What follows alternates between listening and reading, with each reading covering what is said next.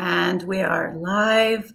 Hello, everyone. Do you hear me? I'm going to wait a couple of seconds to see whether people hear me. If you hear me, please write something in the chat.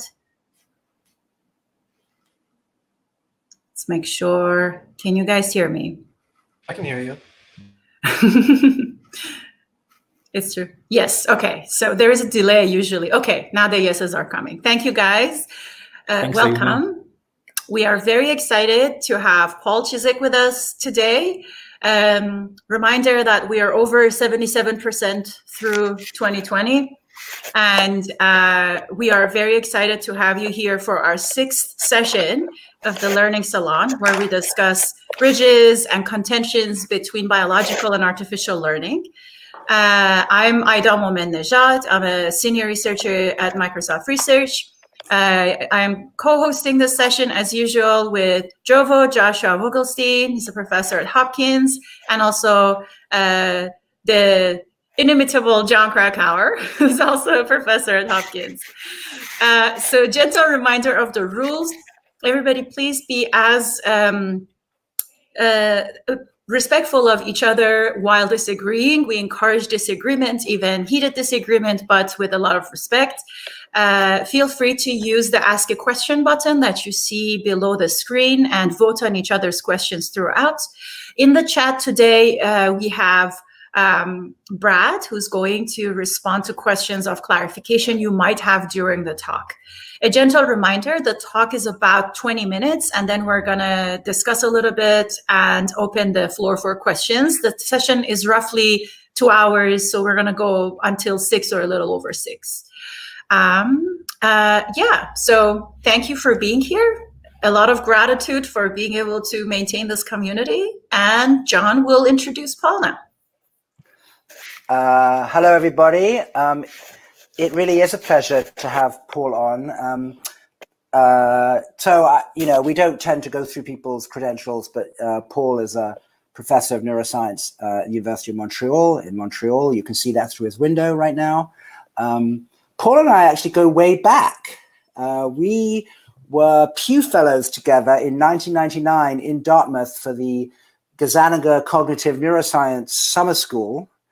And we actually became friends then. We played tennis together and we argued. And I say this sincerely, this isn't sort of reinventing the past, that I knew even then that he was unusual. He was philosophical, he was thoughtful, he was different. Likewise. And Paul is very rare because he's not only a gifted experimentalist and computational neuroscientist, but he's just intellectual. He's interested in lots of things. He manages to look at things in a way that is different from most people.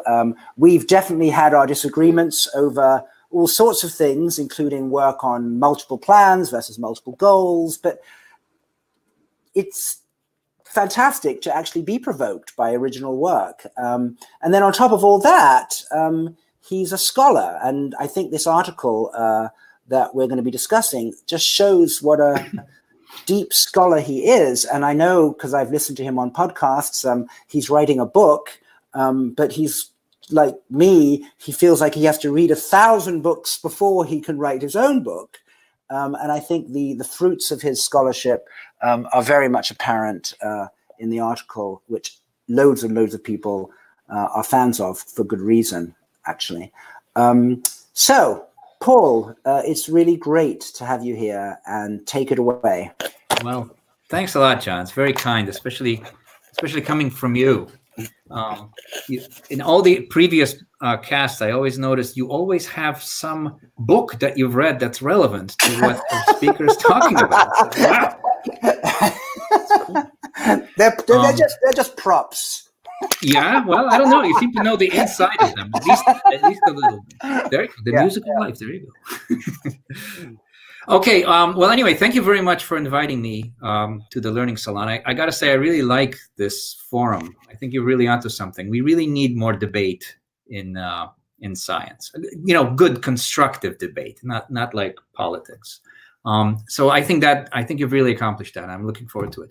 So anyway, just to introduce myself a little bit, I'm a computational neuroscientist and a monkey neurophysiologist, but I'm also, as John noted, a closet philosopher. So what I'm going to present is more on that sort of not my day job so much. So let me share screen here. And we'll do window 1. Well, okay. And all right. So can you see my thing? Yes, you can. All right. Very good. So I will start with this. Okay. All right. Anyway, so I'm going to talk about rethinking behavior from an evolutionary perspective. And what I mean by that is really addressing the conceptual taxonomy, or the parts list, if you will. And traditionally, behavior is seen as consisting of a variety of processes related to perception, action, as well as cognition, things like working memory, decision-making, etc. And this is, of course, very incomplete sort of conceptual taxonomy and very simplified. And I don't know how seriously people really take this, but it does have a very strong influence on the way we do science, because it defines the questions that we ask. So questions like, how are memories encoded, stored, and retrieved? How does the brain make decisions by comparing costs and benefits, etc.? And also, we use these concepts to interpret the functional roles of specific brain regions. Now, as many of you know, that's not working out so well. It's difficult to map these concepts to the brain. I'll give you one example, which is asking the question of what is the functional role of the posterior parietal cortex? This region has for decades been implicated in attentional phenomena. But for just as long, it's been also implicated in intention, the intention to perform an action. Even in the very same specific cells. Now, that's more than just a semantic argument, because attention is kind of like the input to cognition, the lens through which information enters cognition, whereas intention is kind of like the output. Once you've made a decision, you intend to do something. So these concepts are really fundamentally incompatible. And the parietal cortex has also been implicated in a variety of sensory processes, motor-related processes, as well as certain kinds of decision-making. And so it's hard to say how to interpret this region in the context of this. And that's true for many other regions. In fact, these concepts do not readily map to the brain, as many people have said. Now, I would say it really shouldn't be altogether that surprising when we consider where these concepts come from. So the basic distinction between perception, cognition, and action, I think, really comes from the very old philosophical idea of dualism, that there is some non-physical mind. Because that idea forced early philosophers like Plato, from Plato to Descartes, to conceive of interfaces between the physical world and the non-physical mind. Perception that presents the world to the mind through the lens of attention, and action that plays out the mind's intentions onto the world. Now, the concept of the non-physical mind has been rejected and replaced with a computational concept of cognition. Nevertheless, the architecture remains. And I think part of the reason why this architecture remains is because it's just part of the language we use to discuss behavior. In fact, Russ Poldrack recently estimated that about 80% of psychological terms used to discuss behavior were already in use before the year 1800, which is long before psychology was actually a science. And so many people suggest that perhaps it's time for a new taxonomy. And I just want to emphasize that I'm by no means the only person raising this issue. There's actually a whole seminar series on this, and if you're interested, I'll be presenting on that on Monday. People have been asking this actually for decades. Now, normally, the defense that comes from sort of the classic cognitive science view is what one could call the my way or the highway defense, which is to say that if you reject these concepts, then you must be some kind of naive reductionist or radical behaviorist, or just against the whole concept of a science of psychology. Now, I just want to assure you that I'm not a naive reductionist or radical behaviorist. I do think high-level concepts are necessary to understand the brain. We need both top-down and bottom-up approaches. I just don't think these high-level concepts are necessarily the right ones, at least maybe not all of them. So I, like many others, are searching for a new taxonomy. Now, the traditional way, one typical approach, is to decompose the brain into functions, information processing functions, and then search for specific neural systems that implement them. What I'm going to describe is a different strategy for carving up the problem of behavior, which I call phylogenetic refinement. It's really the comparative approach of biology applied to theoretical neuroscience. And the basic idea is to follow in the footsteps of evolution. And the logic behind this is extremely simple. We all accept, I think, that the brain was produced by a process of evolution. Well, if we accept that, then it seems useful to ask, what were the actual steps in that process? And now I'm going to describe some of those steps. But first, I want to just correct some misconceptions that I think many people, at least some people, have about evolution. And we can just debate these later. One is that evolution is nature's way of finding answers to problems posed by the world. And that's not entirely true, because evolution doesn't actually identify problems. It just introduces variations into populations of animals, and then just happens to favor those that happen to accomplish something that used to be a problem. So in other words, you never define the problem until long after it's solved. There's no goal or metric that evolution is trying to optimize in some way. So it doesn't actually find optimal solutions, even though it does improve things. And the reason the solutions it finds are not optimal is because for a variation to be selected, it must first be possible. And because of the constraints of ancestry, the vast majority of potential solutions never even enter the game. So there's no real surface that you can minimize some metric on. And part of the reason for that is that the genome does not describe a blueprint of the organism. It actually describes, and not like a connectome for the nervous system, it describes a recipe for building an organism, a developmental process, which, like any recipe, consists of stages. And each stage depends on certain assumptions about earlier stages. So for that reason, you can't just change some early stage in the process. No matter how useful that would be, it's going to screw up later stages and result in a big mess. So evolution really can't just redesign things. It can only do a couple of modifications that will be viable. It can extend the developmental process. It can differentiate and specialize different parts of the system. And therefore, organization in biological systems emerges through the progressive differentiation, specialization, and elaboration of ancestral systems. And it's massively constrained by the organization of the ancestor. Now, this is actually, I think, good news, because this is why we can use evolution to help us carve up behavior, because we can reconstruct what this was. And it actually gives us a kind of taxonomy, at least neuroanatomical taxonomy of what the parts list is. So I'm going to, in my talk, the next slide is going to be a complicated one. It's going to be a brisk walk through evolutionary history. So here is the phylogenetic tree of animals, expanded almost exclusively along the lineage that leads to humans. And I'm going to go follow along this lineage in the next 12, 13 minutes or so.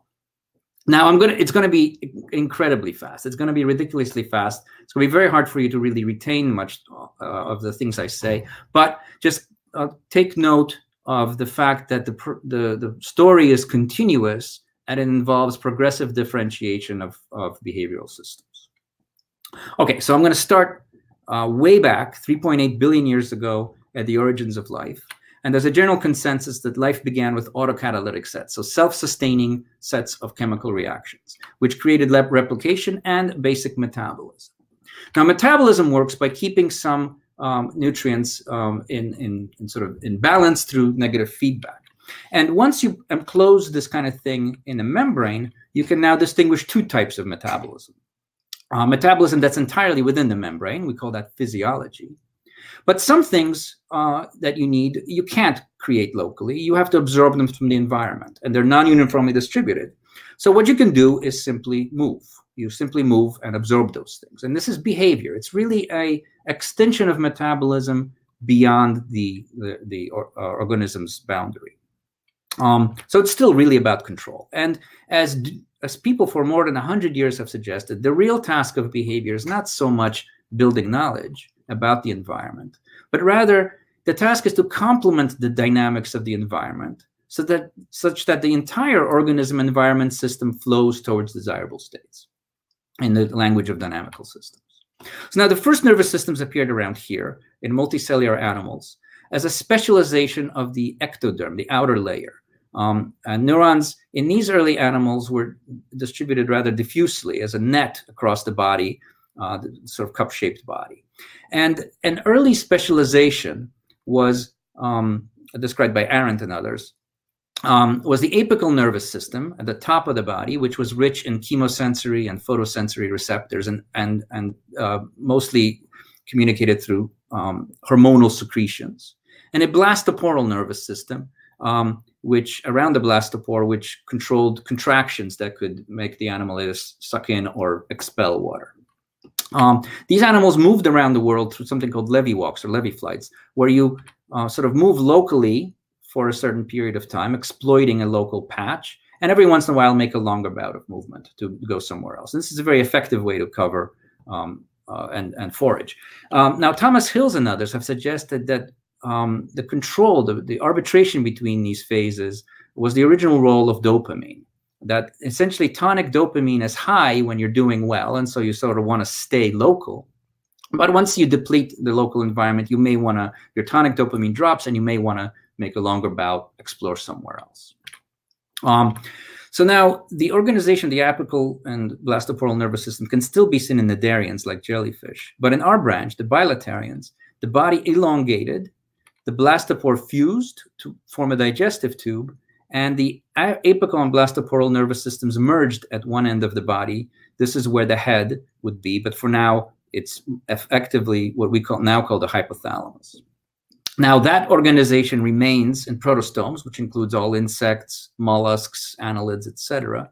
But in our branch, the deuterostomes, the body inverted dorsoventrally and the neural plate folded into a tube, creating the general plan of all chordate nervous systems. All of us, our nervous systems is essentially a tube composed of segments called neuromeres, the first of which is sort of analogous to the hypothalamus and the rest to the rest of the nervous system. Now, these early chordates, so here's a side view. Here's a sort of unfolded top view of the neural tube, forged around the world through this kind of dopamine-dependent search. They also possessed an escape circuit, which started with a photosensitive patch, a single photosensitive patch of cells that projected to something called a tectum, which then projected ipsilaterally downstream so that if a shadow falls on these cells, on the animal, it scurries away quickly. In early vertebrates, the single photosensitive patch split into two patches that migrated to the sides of the head. And the initial bilateral projections became pruned down to favor the contralateral input. And this was useful because now if a shadow falls on your right patch, you'll first turn to the left before scurrying away. So you get oriented escape behaviors. Later on, these retinotectal circuits expanded, conferring a kind of topography of escape behaviors from different locations in space. And part of the tectum specialized, the rostral part specialized into an approach circuit through contralateral projection. So now you'll approach towards the site of stimulation. And early on, in these early animals, the selection between whether to approach or avoid something was based on very simple rules, simple key stimuli, like, for example, if something is large and expanding quickly, then you want to escape. In these early chordates, again, we had this sort of dopamine-dependent foraging pattern. But this elaborated in early vertebrates through an expansion of part of the hypothalamus into what would become the telencephalon. Consisting of two sections, the pallium, which received sensory information about the state of the animal, and the subpallium, which would become the basal ganglia, which selected between different behaviors like approach and avoidance. And this region also now received dopaminergic input that was more punctate, that said what you just did was right within this context, setting up essentially reinforcement learning, which of course was very important for the early vertebrates. The pallium relatively quickly specialized into two systems. One, the ventrolateral system, which was specialized for the sort of more local behaviors and approaching things, ingesting things, learning what's good to eat, etc. And the medial pallium, which specialized for the exploration aspect, for going somewhere else and navigating. And this would become the hippocampus.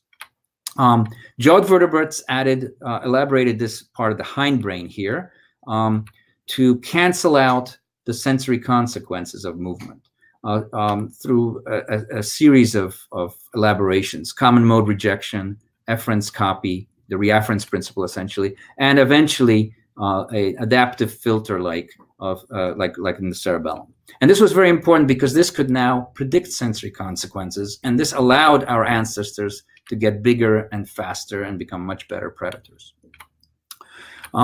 In bony fish, the telencephalon continued to expand, and we have specializations such as the septal nuclei, the amygdalar nuclei, the ventral striatum and pallidum, etc., still organized, though, into this local exploitation subsystems versus a long-range exploration subsystem. When we got out on land as tetrapods, we encountered a very different world, a larger visual range, a wider variety of affordances, novel demands like thirst, etc., and a dramatic expansion of interactive behavior that was accompanied by expansion of the pallium in particular. And different branches did it differently. Amphibians expanded primarily the medial pallium to navigate the navigation system. They relied still on the tactile circuits, but the medial pallium was important because if you're an amphibian, you really don't want to lose your way back to water. Sauropsids, which lead to reptiles and birds, they dominated the diurnal niche. And so they relied heavily on the optic tectum, as well as the tectorecipient parts of the pallium, the ventral and lateral pallium. And this would become the dorsal ventricular ridge of reptiles and birds. In our ancestors, the synapsids, the ancestors of mammals, they became nocturnal. And therefore, they relied less on vision. They, in fact, lost trichromatic vision, relied more on olfaction, somatosensation, etc. And they expanded this green part here, the dorsal pallium, that took on this inside-out development and columnar architecture and expanded dramatically. Now, in those early mammals, you get a parcellation of the neocortex into specialized regions for different modalities like visual, auditory, gustatory, somatosensory, etc., organized essentially into two cortical sheets. According to Barbara Finlay, all mammals have a dorsomedial sheet, which is spatial.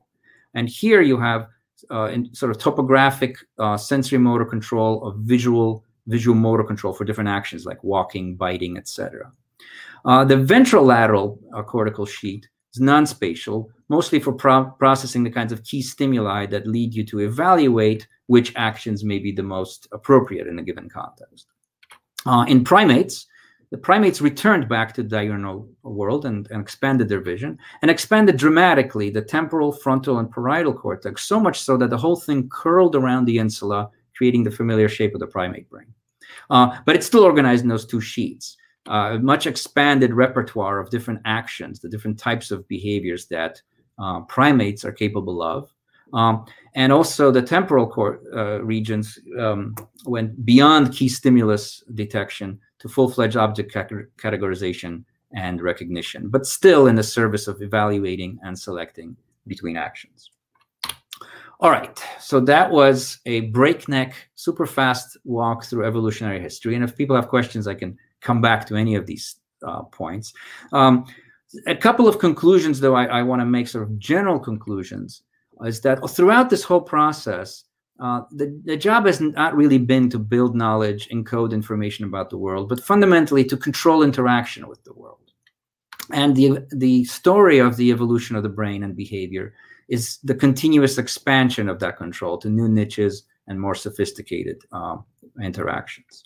I just want to say, this is a sort of more complete version of it, but it's really a work in progress. I mean, I'm doing this, I'm working on a book, and I'm doing this sort of as I learn, as I read this stuff.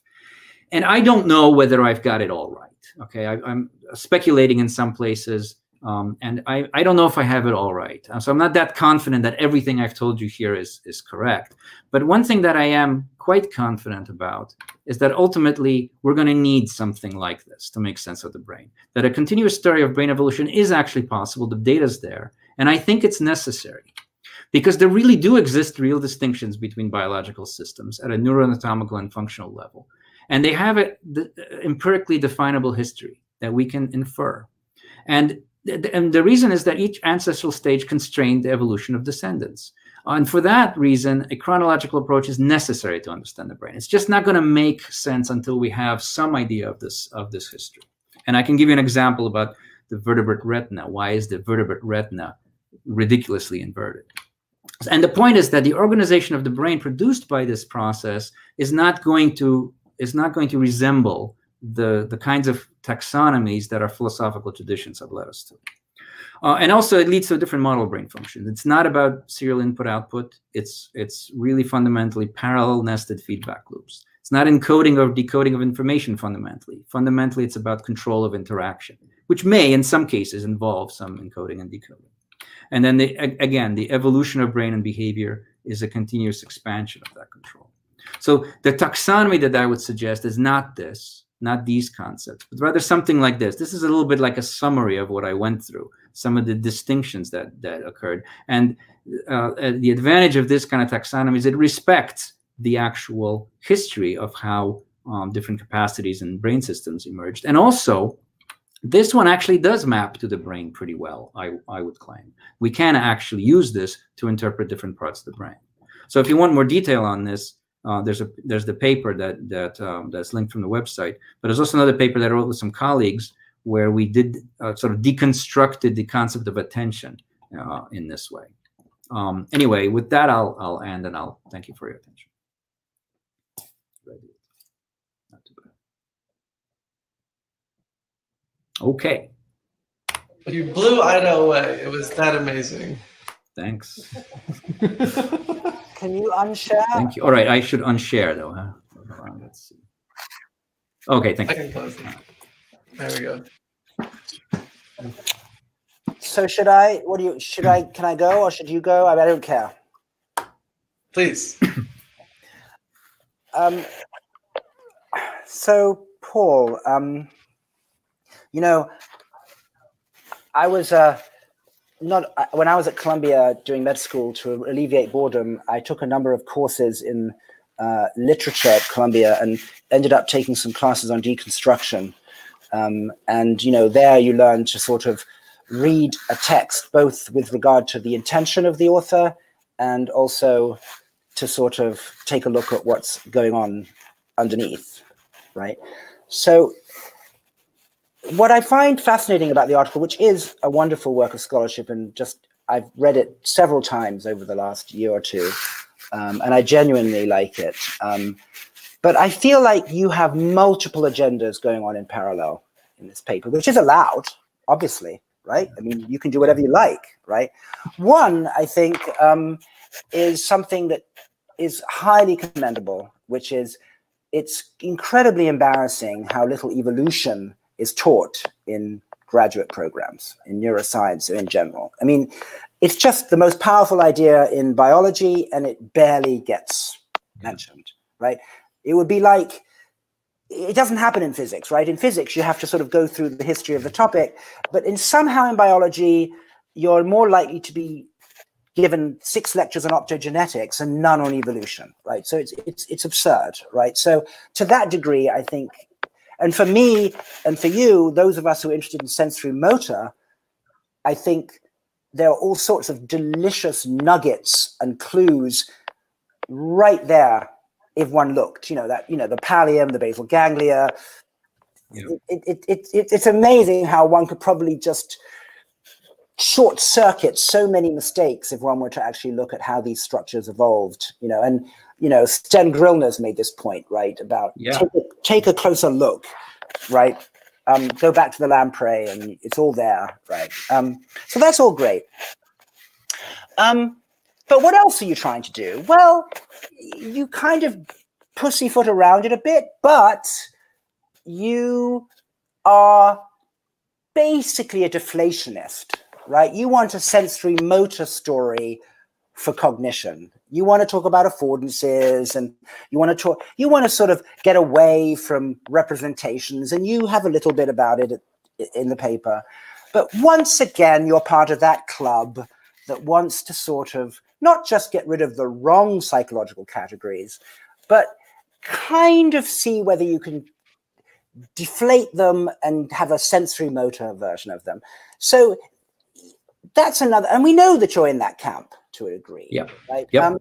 So and what I'm a card-carrying Gibsonian. If there was yeah, a card, you're a card. Yeah. You're whatever that. And so what you're trying to do, and is I'm going to wow my audience with the amazing evolutionary scholarship that I've done, right, and really tell this story, so that then I can sort of cash it out in the second half of my article and tell a Gibsonian story. Now, quite frankly, the first half, that scholarship dump, which is wonderful, doesn't allow you to suddenly then go into your Gibsonian anti-representational. And you have a very funny line in your article when you say, I'm not really sure why anyone writes an article about embodied cognition. In other words, who's reading your article?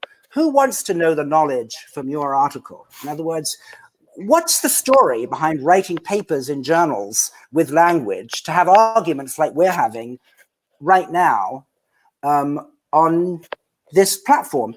Nothing, right? You basically say, so what you basically do is you've written a promissory note, right? And that promissory note is that all this dense scholarship about the sensory motor system and its evolution is going to lend credence to a slightly breezy, one day we're going to get to psychology through this, right? But quite frankly, I just don't see it, right? It's based on faith launched by a lot of dense sensory motor material. Well, I don't think that you can't address psychological issues from this standpoint. Well, I mean, you say it, and we'll get to that. But you say, well, I can do that. I took out those slides. Right, but yes, of course you did. So, and then so there are two arguments I want. One is that somehow, if you want to build a modern apartment building, you have to go to Egypt first and see how the pyramids were built. Okay, which seems slightly odd, right? And two, in one sentence, you claim that your sensory motor approach dispenses immediately with a symbol grounding problem, right? It's just voila, it's gone. I mean, it's just so yeah, people know. Let me answer that one actually, maybe because you're asking a very general set of questions, and maybe I can just kind of get at some of them before I forget the first ones. Mm-hmm. So first of all, I admit I do have an agenda in the sense that I like Gibson's alternative, and I like Piaget's alternative, and Bill Powers and Ashby. These people have been saying these kinds of sensory motor foundations for cognition for a long time. And I like those not because of evolution, but because on their own merits, they actually do address some of these problems. And I would claim that Gibson does address the problem of meaning much better than any approach going from the other direction, from the sort of sensory motor interaction direction. So I actually think that having read those people and then reading psychological literature, tearing their hair out about the problem of meaning, I feel like, no, there's no problem. Just the problem is that it's like you're trying to pole vault before you've learned how to walk. Don't address the question of linguistic, construction of language and how language is transmitted from one person to another, and how is meaning attached to the sounds that are uttered. Don't think of it that way. Think of it as interacting systems within which symbolic means of interactions emerged over time, frankly, from an evolutionary standpoint, in a relatively continuous way, and just reached very sophisticated levels in humans. Now, I'm not saying that I'm going to be able to just waltz over from great apes to humans. and I won't.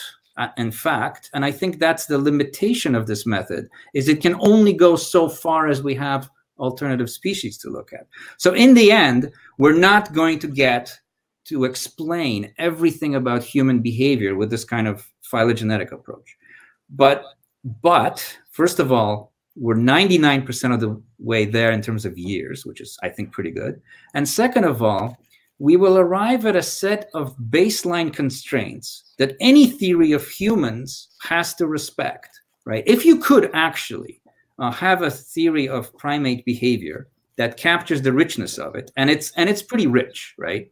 It's pretty rich. They have pretty rich social structures, pretty rich communications. The cognition is impressive. So if we could get to that point, then I think that would be a valuable thing to put out there for the field and say, okay, now, for the people who really understand humans, which, by the way, includes me as well, whatever theories you propose, they have to be compatible with this. This is a set of constraints that now you have to respect. You can't just say, oh, well, you know, it's all, you know. So I think you get at these issues and you provide something that demystifies some of the things that I think psychologists get into because they're going from the wrong side. First of all, just a couple of things to that, right? One is that the idea that there are these straw men and women psychologists who are somehow unaware of the notion of constraint seems very odd to me.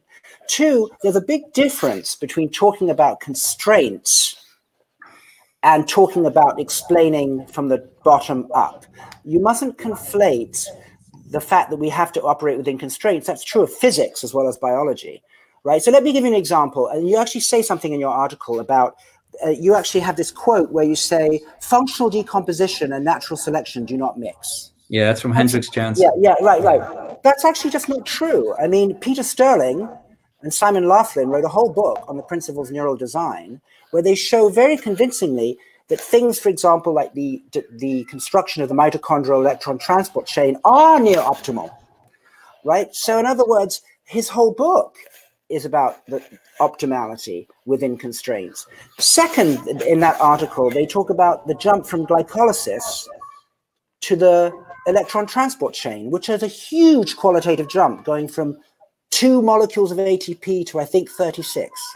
Now, your argument would be, well, you have to stare at glycolysis for ages before trying to have a look at mitochondria, and that anyone who looks at mitochondria is a naive psychologist before they look at glycolysis. Right, but you see, the thing is that you create, evolution is great, sensory motor systems are great, constraints are great, but you can't just say sophisticated, more abstract. Those are just your filler words for something that you don't understand, which psychologists will probably do a better job explaining what you mean by abstract or sophisticated than a worm will. But I'm not saying you should ignore the human. I'm saying you shouldn't ignore the rest. You yourself were lamenting that in neuroscience we don't learn about evolution. Yeah. Well, that's what I mean. We should learn about evolution, and we should look at both the monkey and the human and the 2 amino acid thing and the full, I don't know the book you're referring to, so I don't know the details. My point is, if you look at the systems, all of them, right, including, lamprey, if you try to infer early stages as well as intermediate stages, as well as the final stage, which is the human, right? If you don't ignore everything else, you'll have a better picture. I'm not saying you should ignore the human and try to entirely think about lamprey. If you're interested in the human like I am, you do actually want to connect. I'll just finish by saying that you sort of like a Necker cube oscillate between your more reasonable stance, which is that we should send out all our hounds, we should look at everything, right? Which is great. And your anti-representationalist, sensory motor deflationist stance. But let me respond to that. I'm saying that I'm very, very for the first. I'm utterly unconvinced by the second. Okay, let me give you an answer to that anti-representationalist thing. My point is, I am not. Whoops. Oh. Sorry. I'm not anti-representationalist. In fact, I think it's useful to think about, and I think I touch upon it a little bit in the article, but not so much.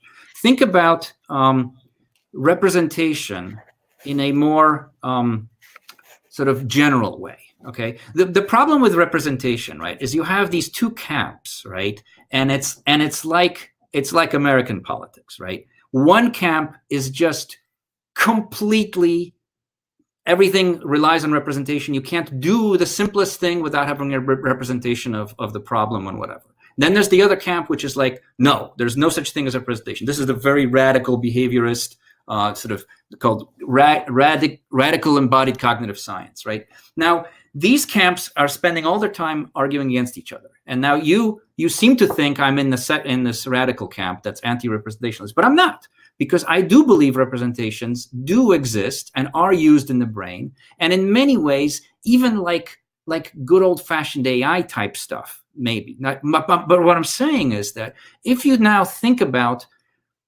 evolution of those representations, where could these representations come from? And the way I would respond to this, I have a slide on this, but maybe I don't need to show it. Let's think about two poles of types of representations. On the one hand, you have purely pragmatic representation. So this is just like something that co-varies with the external world simply through dynamical coupling, right? Like any part of a sensory motor controller, right? It's pragmatic. It's not trying to convey knowledge. It's just trying to guide you towards a piece of food or something, right? And then on the other hand, you have descriptive representations, which are decodable. They're sort of context-free.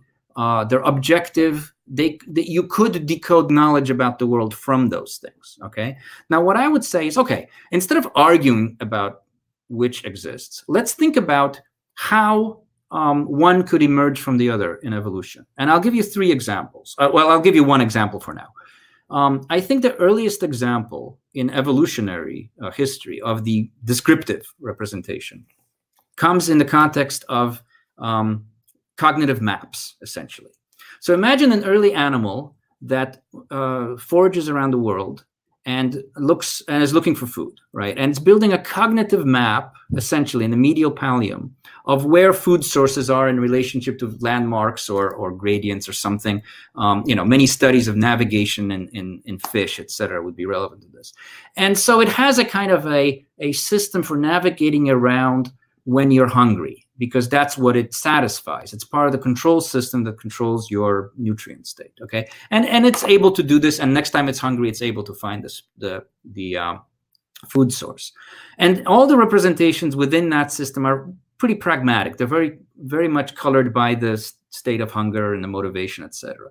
But it becomes more and more useful for such an animal to gradually divorce these context from the state representation. So now, if you see a certain kind of plant when you're not hungry, well, if you detach that knowledge from the context, then you can build a cognitive map when you're just swimming around for any reason, and then later come back when you are hungry. And so it gradually detaches itself from context, and you get something that looks like a objective knowledge of the world. If you look at, for example, the visual system as well, there's I don't deny that in the visual system of monkeys, there are things that detect classes of objects. We see that.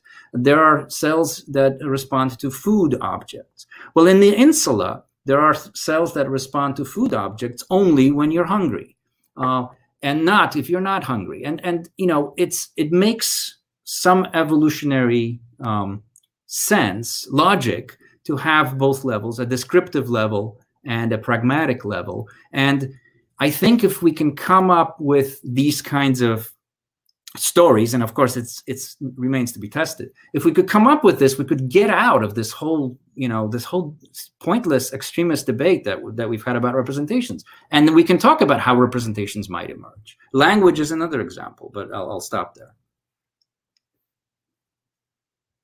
I guess my point is I'm not really anti-representationalist. I know I sound like it because it's so heavily on sensory motor control and dynamical systems and Gibsonian ideas. But that doesn't mean I deny the presence of knowledge in the brain, an abstract, very abstract knowledge. Ida? I think confident Ida will want to respond to that.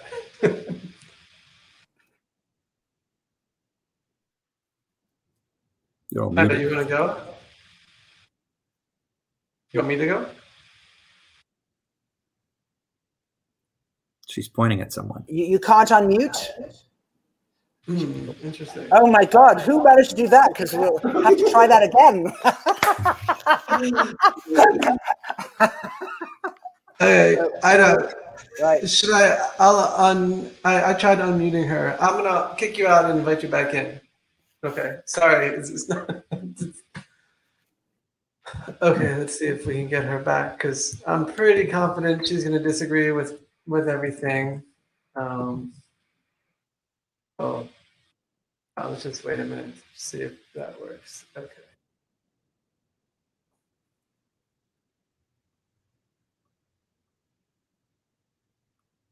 Okay, do you hear me? Yes. Okay. I think the solution, John, is for me to never unmute myself so that we don't. So, Paul, I first want to say I really enjoyed the paper. I've told you before. It's very well written. I really appreciate the scholarship, as John was appreciating it as well. I think there are aspects of it that I do see it's important even for those of us who take inspiration from biology and cognition to build sort of biologically inspired AI.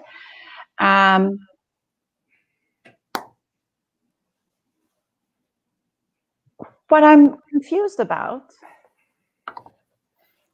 is that you're asking us to change the way psychology has been looking at its concepts, and you're using the concepts that psychologists invented to describe the alternative. The term cognitive maps, the entire sort of tradition that started with Tolman, and it didn't start with his 1948 review, but it started in the 20s. So we have 100 years in psychology departments, not just at Berkeley, but a lot of places, as we see in his 1948 review, a lot of people working on this in opposition to the behaviorist tradition. And so when you talk about folk psychology terms that come from the 1800s, and then your solution is to use notions of representation that are akin to what happened when cognitive maps evolved, it seems like you are where psychology was 100 years ago. And it seems like perhaps in this course of evolution, we would want to also sort of look at the evolution of psychology, so to speak. What I do want to say is the entire tradition of cognitive maps, as well as those of us who build models of it in reinforcement learning, so with representation learning, various computational models that have been proposed. One thing that I think I'm aligned with your article about, which is a maybe more minor point, and it's something that in fact at Microsoft Research we are building with colleagues, is this notion of homeostasis, which seems to be left out a little bit of notions of reward-seeking behavior. And the fact that you would like to tie that into an organism that has evolved to maintain a certain level of homeostasis with its explore-exploit behavior, I think that's an insight that a lot of modeling frameworks, including the reinforcement learning framework, needs to take it more into account. There are folks that have already written papers about this in the past, at least 10 years, the ones that I'm familiar with. They've written about how how pain might be a useful sort of signal as a kind of an intermediate step to avoid long-term issues. Or they talk about using reinforcement learning to be used in a homeostatic way. So I think that the insight perhaps that I do take away from what you're saying is, let's look at an organism within an environment and not just focus on one cognitive function that is suitable to one particular task. And I'm very sympathetic to that. But what I'm not sure about is whether the history of psychology in the past 100 years haven't, in fact, done a lot of work in that direction. And I'm not quite sure where you do stand in terms of philosophy of mind and representations you're talking about. So is it that you're entirely anti-functionalist and you're saying that's what I'm getting, that it's not an anti-functionalist.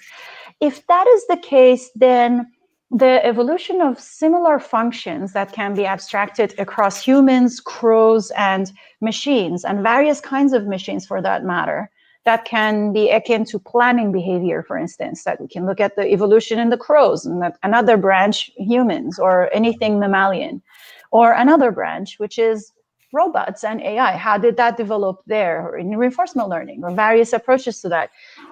They each might have a different sort of path to get there.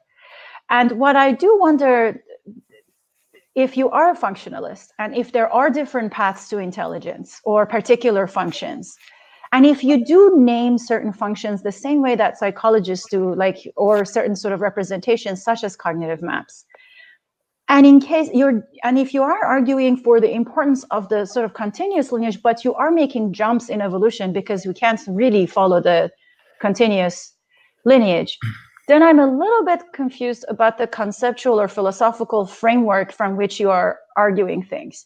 One thing I'm confused about is where do you stand in the functionalist sort of trajectory? Where do you stand with regards to behaviorism? And also, where do you think those cuts in evolution for the steps for instance, developing intelligence should be drawn? Like, where do you draw those boundaries? Should I just say, oh, you know, whatever animal started, or whatever sort of entity started some kind of homeostasis, then cut rat, cut human? Or is it, where do you draw that ladder? How do you draw? Let me answer, because the question right now is like 6 recursive sub-questions in it, and I'm not going to be able to unpack them. So I guess one question is, one point is, you said I'm asking to undo psychology, but using psychological terms. Part of the reason is because I have no other option to express what I mean. I think the concept of cognitive maps, yes, it's an old classic psychological concept that has been used to argue against behaviorists' ideas, etc. I don't think it's such a bad concept. I mean, you know, I just think it often comes packaged with some that aren't so good. You know, there's many things in the classical taxonomy that I think are right on. I mean, forward models, I think, are fundamental and very important. That's a good idea. Reinforcement learning, absolutely fundamental stuff. So I'm not saying throw it all away, right? I'm just saying each concept needs to answer to the constraint of evolution. Is it actually compatible with an evolutionary story? And if so, great. And I think cognitive maps is one that might be. And we could look at particular transitions in the sort of comparative phylogenetic tree to look at, you know, how the medial pallium of sharks helps them navigate, or fish. You know, so we could look at the emergence of these things by picking the right species. And of course, we're limited by the fact that so many have died off. So the point is, I don't think all the concepts should just be thrown out. I just think all of them need to be confronted with this additional set of constraints. And so, like the attention paper that I mentioned there, that does that to attention. And it doesn't reject all concept of attention, but it does reject the concept that there's one thing that we call attention, and it's not, right? And just like decision making, you know, there's hypothalamic decisions, there are tactile decisions, there are pallial. I mean, they're just different. They're different mechanisms. They need to be addressed that way. The question about functionalism. Yeah, I say I'm a functionalist in the sense that I want to think about function, and I think it's important to not just be bottom up.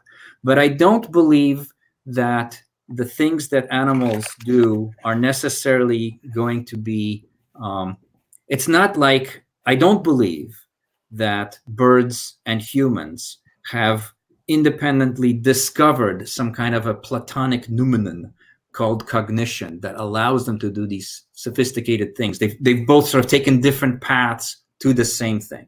Maybe, but I think it's more likely that they both took different paths from their common ancestor 350 million years ago that didn't do those things.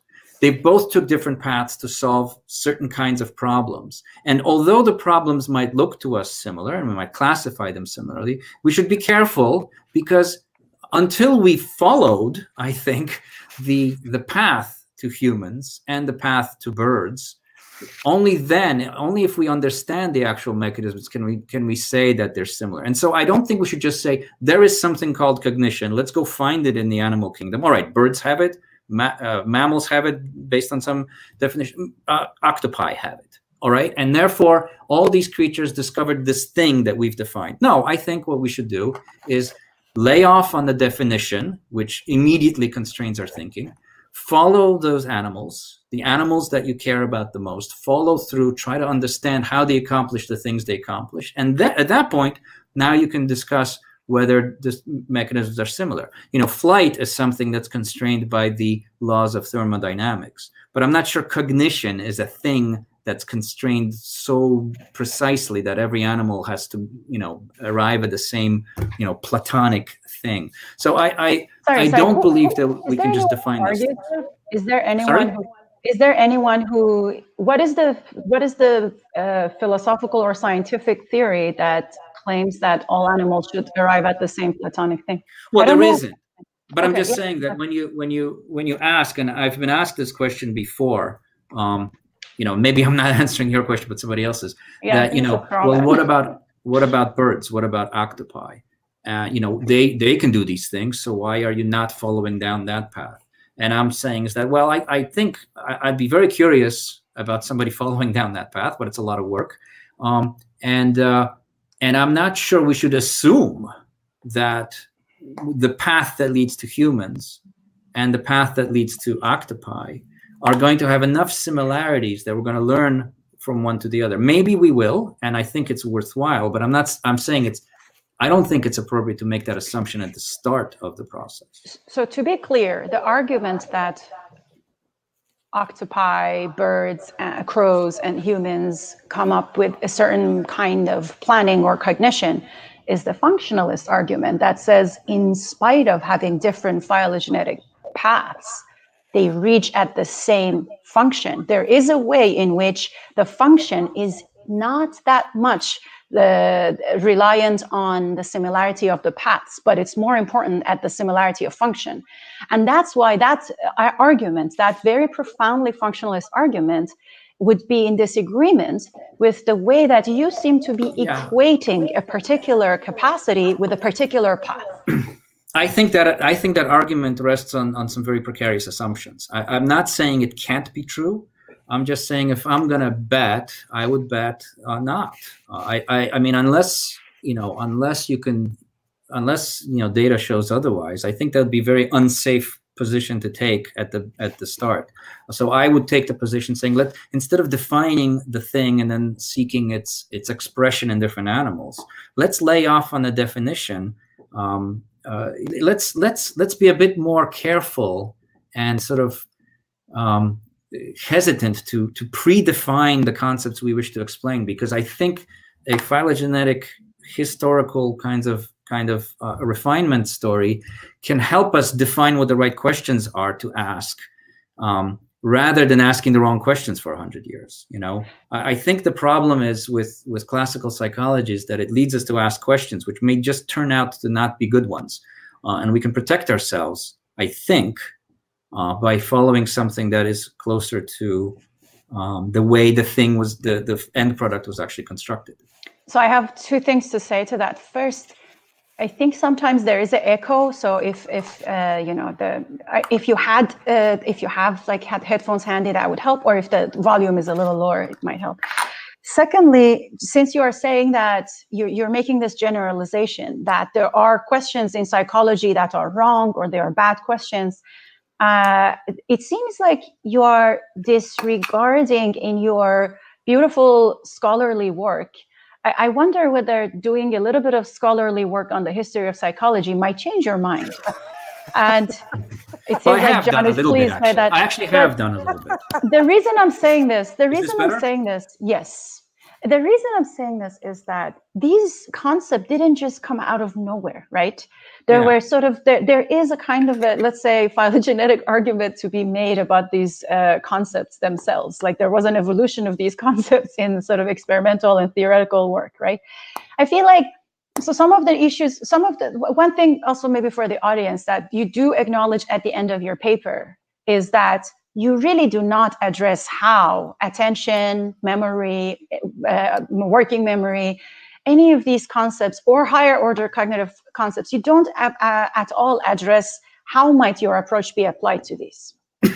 You just say that, hey, there is a problem with psychology without clarifying which specific sort of, it seems to me like I'm very sympathetic to the idea of including more evolutionary understanding. I'm very sympathetic to including the sort of the development of the dorsal and ventral sort of action and perception kind of interactions, and how that might have been related to the evolution of thinking.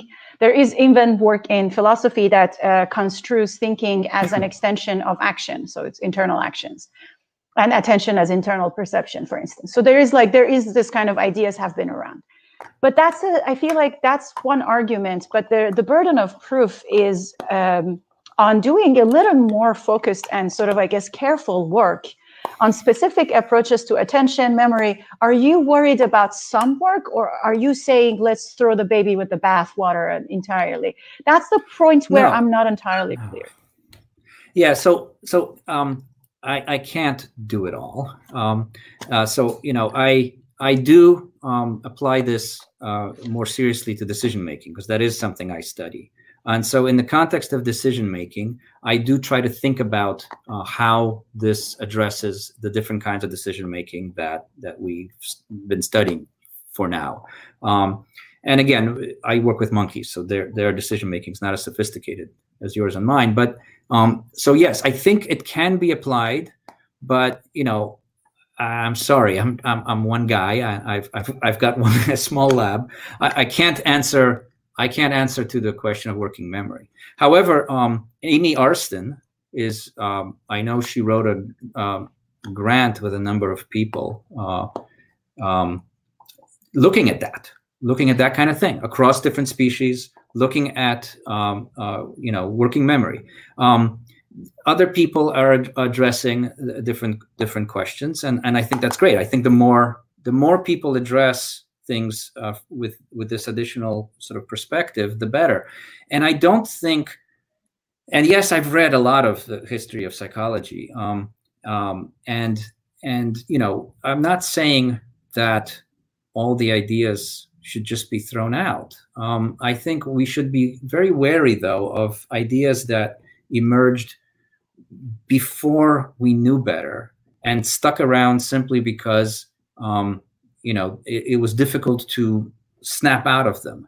Like you know, the idea of dualism. You know, cognition was proposed. You know, no, the mind was rejected. The mind was rejected by behaviorists too far, and cognition was brought in to replace that gap, to literally replacing the mind. I think you know, I now, of course, it's not so, I'm not saying that it's like, you know, it's flawed and should be completely thrown out, but I think that the structure of the system that we have, that original taxonomy, is actually based very much on traditions and ideas that we've actually rejected. And that we can do without. And a lot of the more fundamental concepts for which there is experimental data can exist in the other taxonomy as well, and they can be sort of recontextualized in a kind of way. Now again, I'm just saying this about the things that I don't study. So I'm sorry, I can't tell you much about language. Sorry, I'm not talking about you studying them. I'm mentioning that in your paper, where you're conceptually proposing a way forward. And I didn't mean in terms of you having read psychology. I meant in your paper that the level of scholarly attention that is being paid to sort of early parts of evolution is certainly not paid to show why those much simpler capacities, how does it sort of, why is it that you argue that these sort of higher order cognitive capacities cannot be sort of studied without having all of the sort of lineage there? It's called, actually, part of the answer. It's called reductionism in evolutionary disguise, and that's all it is. And I think that you know, I think that job has to be done. It is. It is. No, but the question of the symbol. Let's talk about symbol grounding, the problem of meaning. And you had a very nice session with Melanie Mitchell about this. Who is here in the audience and has a question. Yes, I saw, and maybe she can chime in. So the symbol grounding problem started from the psychological end of things. So start with humans talking to each other about, a bunch of white men sitting in leather chairs with pipes. Probably they were black initially, though. Oh, yeah? Well, anyway, I mean, you know, the traditional philosophy of mind, you know, from that standpoint, the symbol and the question of grounding. Okay, so it's been a problem, philosophical problem for 100 years at least, identified.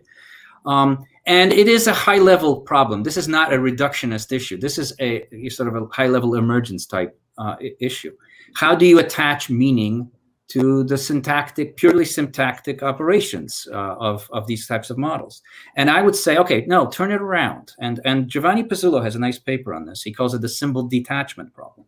And he says, all right, suppose you think about interaction. And I could show you, okay, I could give you the slide, but I'll just describe it. All right, so how can we address language and meaningful linguistic interactions from the context that I'm proposing? And I'm saying the reason I focus so much on the early homeostatic stuff is because that's, I think, where the answer lies. And Gibson said this, lots of people said this. So you have behavior, you have sort of the control system that's within the body, that's physiology. You can extend that through the skin, through interaction, that's behavior. Well, you can extend that system through other creatures as well. Right. So if you're a helpless human baby, you can't fend for yourself. You can't get things. But it so happens that in your niche, there are these things called parents, and they're willing to do anything to bring you whatever it is that you need. And the thing that's really handy about parents is you can produce incredibly complicated results. You as the baby can produce incredibly complicated results with just a simple utterance. So you can provide them with a single cue, a very compact key stimulus, if you will, that's symbolic, and it just says, I'm hungry. And they will do whatever it takes, whether it means getting out of the house at midnight and minus 30 below weather, driving to the store. They will provide for you. And that's meaningful interactions. Okay, maybe this is trivial, but this is the fundamental sort of source of purpose and meaning. It's that it actually gives the fundamental particle. I mean, it's just but there's no question of meaning in that interaction, right? So there's the question of how do you turn that interaction into something that's symbolic and has the syntax that we humans have done so much with. I think the point is that the meaning was never a problem. It's the question now we can ask, and again, we can ask it in a more or less phylogenetic way, you know, at least until primate communication, is how do you get these kinds of utterances emerging in a particular social group whereby animals can control each other and persuade each other through these very symbolic utterances. You know, back off is a symbolic utterance, right? Interesting choice of an example. On that note, I think that we should hear from Jovo, and also we have a lot of great questions from former guests of the Salon and also new folks who are here. So I really want us to have time. Ida, can I ask? There's just one thing I wanted to say. He was cringing. I've heard you twice now, Paul, talk about 80% of psychological terms. Now, I actually got hold of the source. What it really was is Russell Poldrack actually showed that 22.9% of all cognitive atlas mental concepts are used at least once in Henry James's 1890 Principles of Psychology. So stop saying 80%, it's 23%. 80% was single words. 80% was single terms. No, but it's concepts, okay? And it's 23%. So please stop making it look. No, but what we've been doing is we've taken the concepts and then we qualify them with subdividing them. So we take memory and we subdivide it into different kinds of memory. Jovo, do you want to?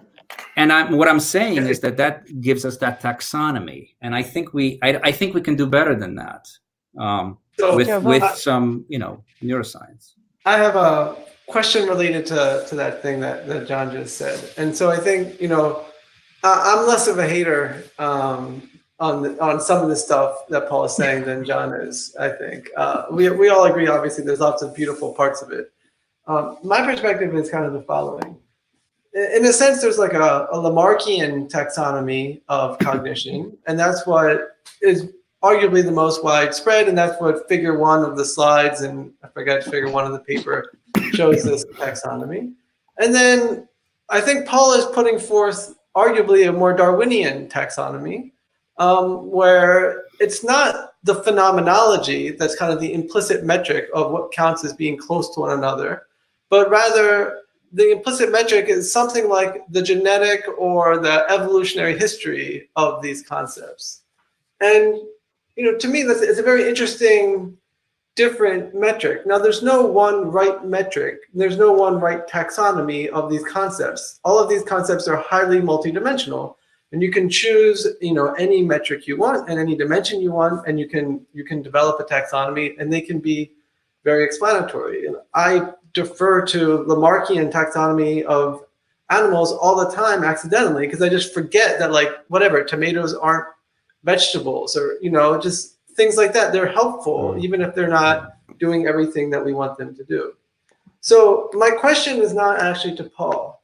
My question is to John, and I would like to hear, I think Iris is here, I saw her earlier. I'm really curious about her perspective, because she wrote something very interesting recently about cognitive concepts, and about how there's a lot of investment now in reproducibility of the neural measurements, and maybe we should go back and try to understand a formal theory of cognition prior to investing so much in the reproducibility, which is, I think, very closely related to Paul's motivation, which is that these concepts maybe aren't doing what we want them to do, and we should rethink them. So the question is, what metric do you want us to use to build a taxonomy of cognitive concepts? Paul is saying the one we've used is old and out of date, and we should have a new one, and he's advocating for one. And it has problems, as you pointed out, and I think Paul acknowledges that there are problems. Nonetheless, it is a procedure that one could use to try to infer what are the cognitive concepts we want. And so I'm saying to you, okay, you don't like that one, which one should we use instead? And I'm going to invite Iris also. Hopefully she's willing to join.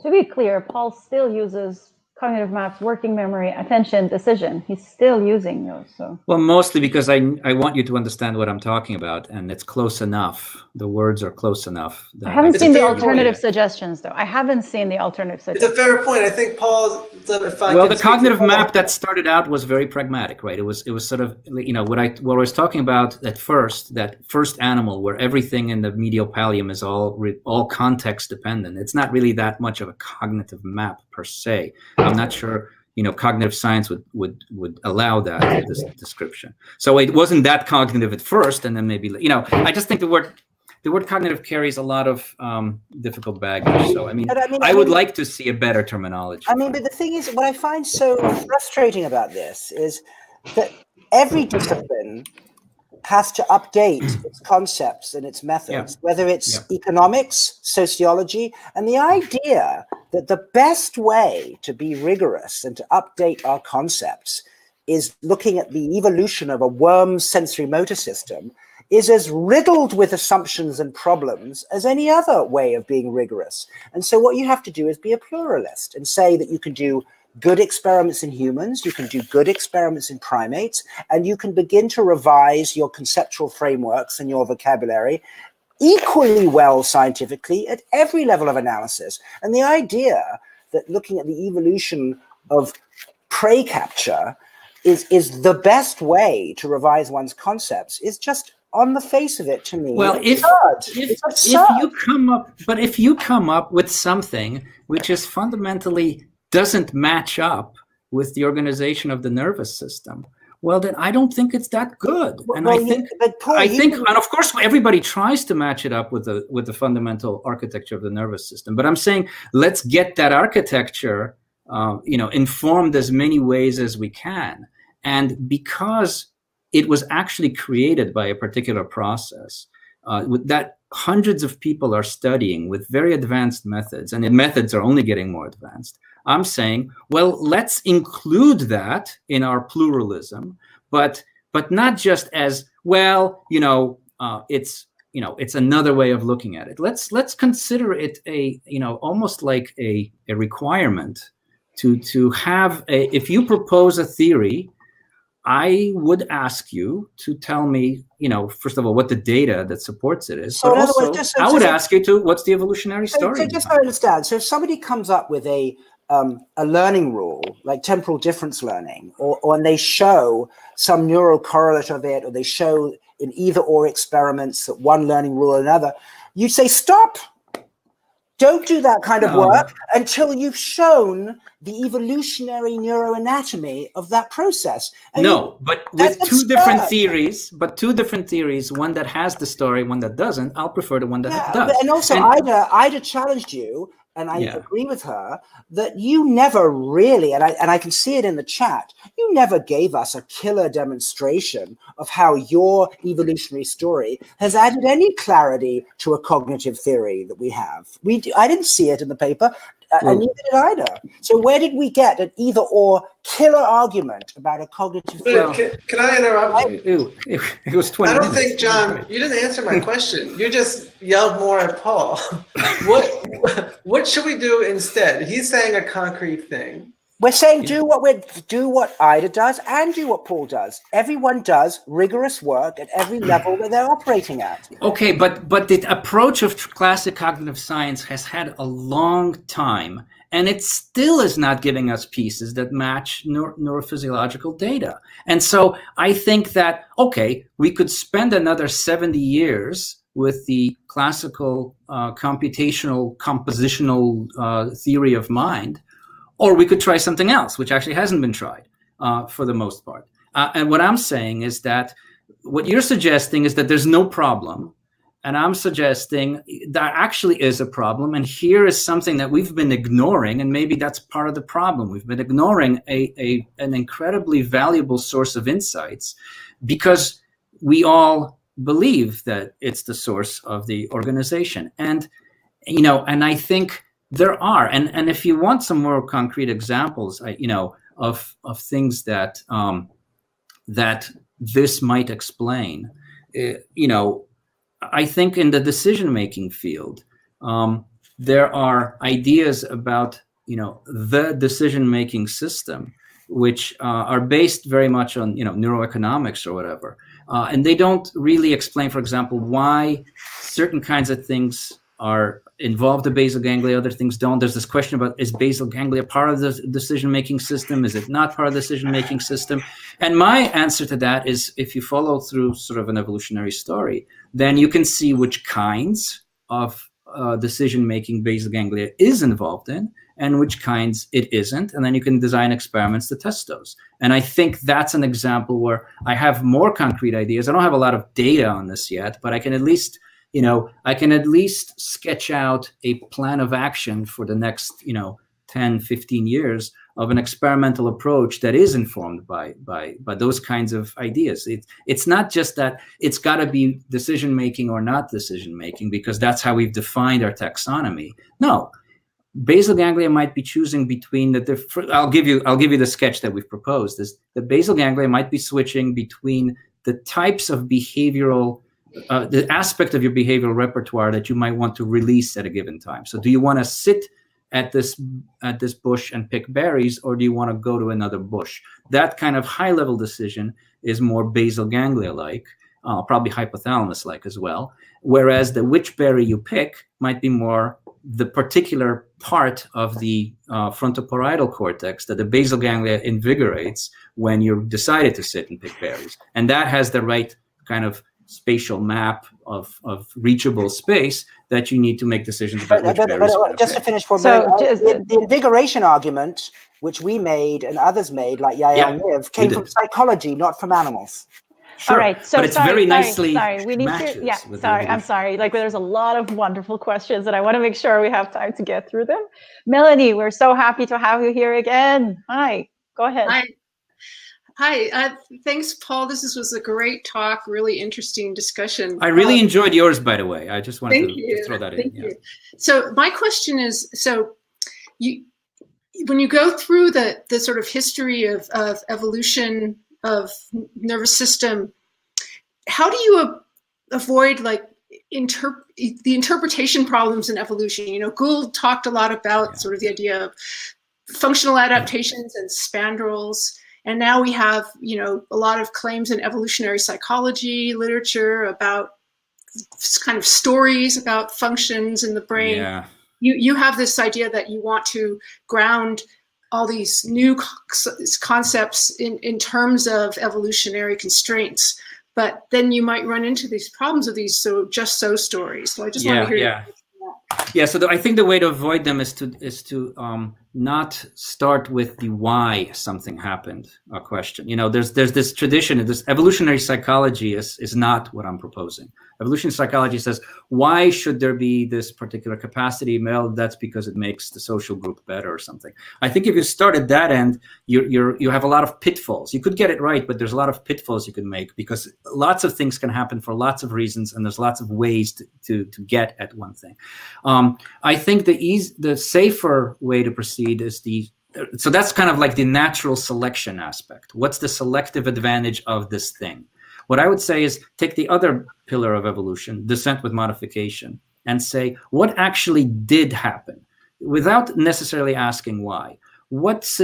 How did the system actually elaborate through a particular transition in evolution, which we can discover, only after you have that can you then you have a sort of a more solid base to make the more speculative thing, which is to ascribe functional advances to it. Now, the person I think that does this really well is Puelas.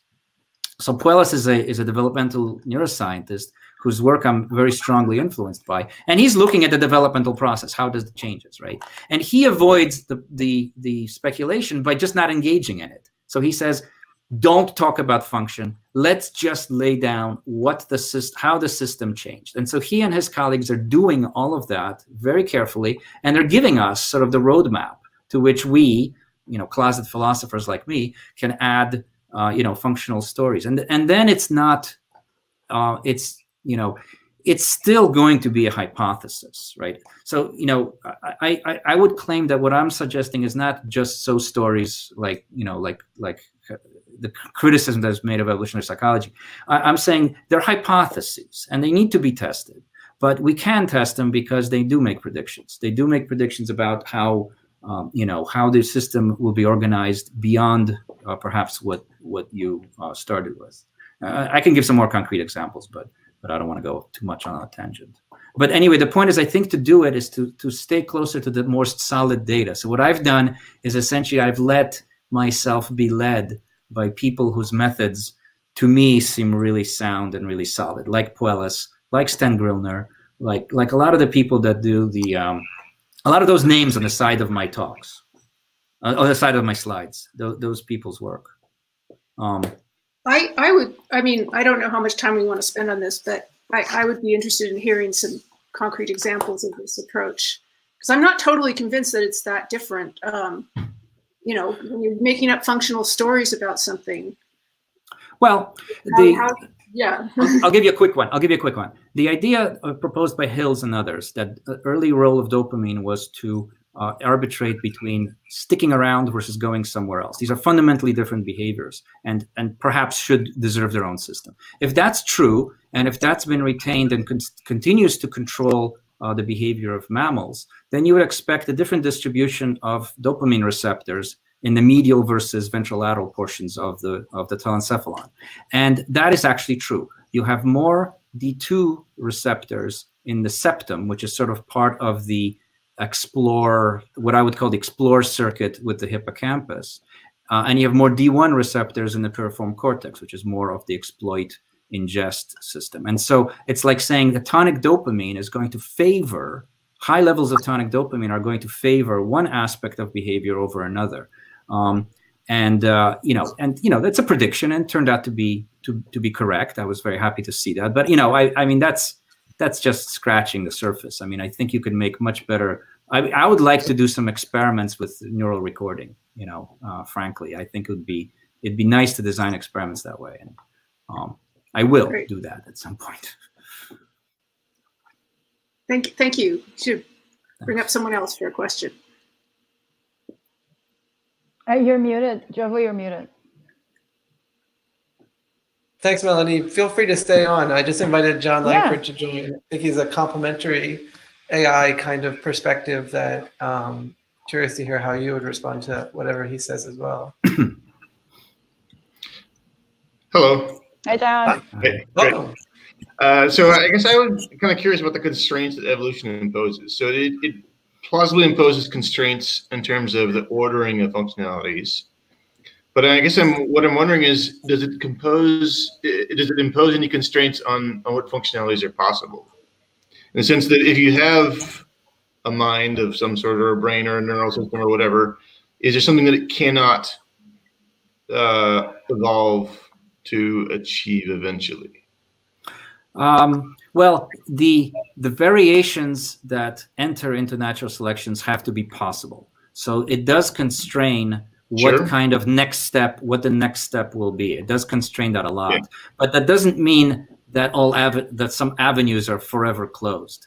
However, I believe there probably are a few cases where certain avenues get closed.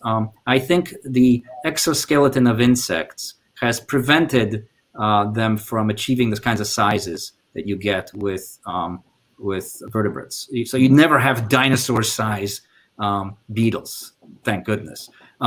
So I think certain things have been closed to certain kinds of animals for those reasons. I don't know neurally whether there's such constraints that really close things, but I do think it makes certain adaptations more or less likely. And I think probably the path that sauropsids took, the diurnal path with strong reliance on optic tectum, gave them a certain architecture that we don't have because we passed through this nocturnal stage and only much later came back to the diurnal vision-based life with a small superior colliculus, which is our tectum. And so I think there's probably design repercussions that happen. Of course, crows can still use tools and we can use tools. And so, I mean, I don't think paths are necessarily closed. I think maybe mechanisms are going to be so strongly constrained that, in the end, I mean, I think we'll get it. We can only really know if we study the specific transitions that each lineage has passed. Do we know what? So I think what coming at this is sort of the design approach to creating intelligence and the sort of the evolution approach to creating intelligence. And in theory, the design approach could do things that the evolution approach could never do. Sure. And we see this in like actual computers in terms of like memory. Computers are really good at memory, better than humans are. But that just seems to be mostly just a question of the substrate that you're operating on. And so I think it has to do. I think you have these two different approaches using the same hardware. Is there really any extra power from the design approach over the evolutionary approach? I think actually, so everything I've said is not really that relevant for AI, I think, because if AI can accomplish something, then who cares? You don't have to, you guys don't have, I don't know if you're an AI guy, but anyway, I don't think AI people need to read evolution.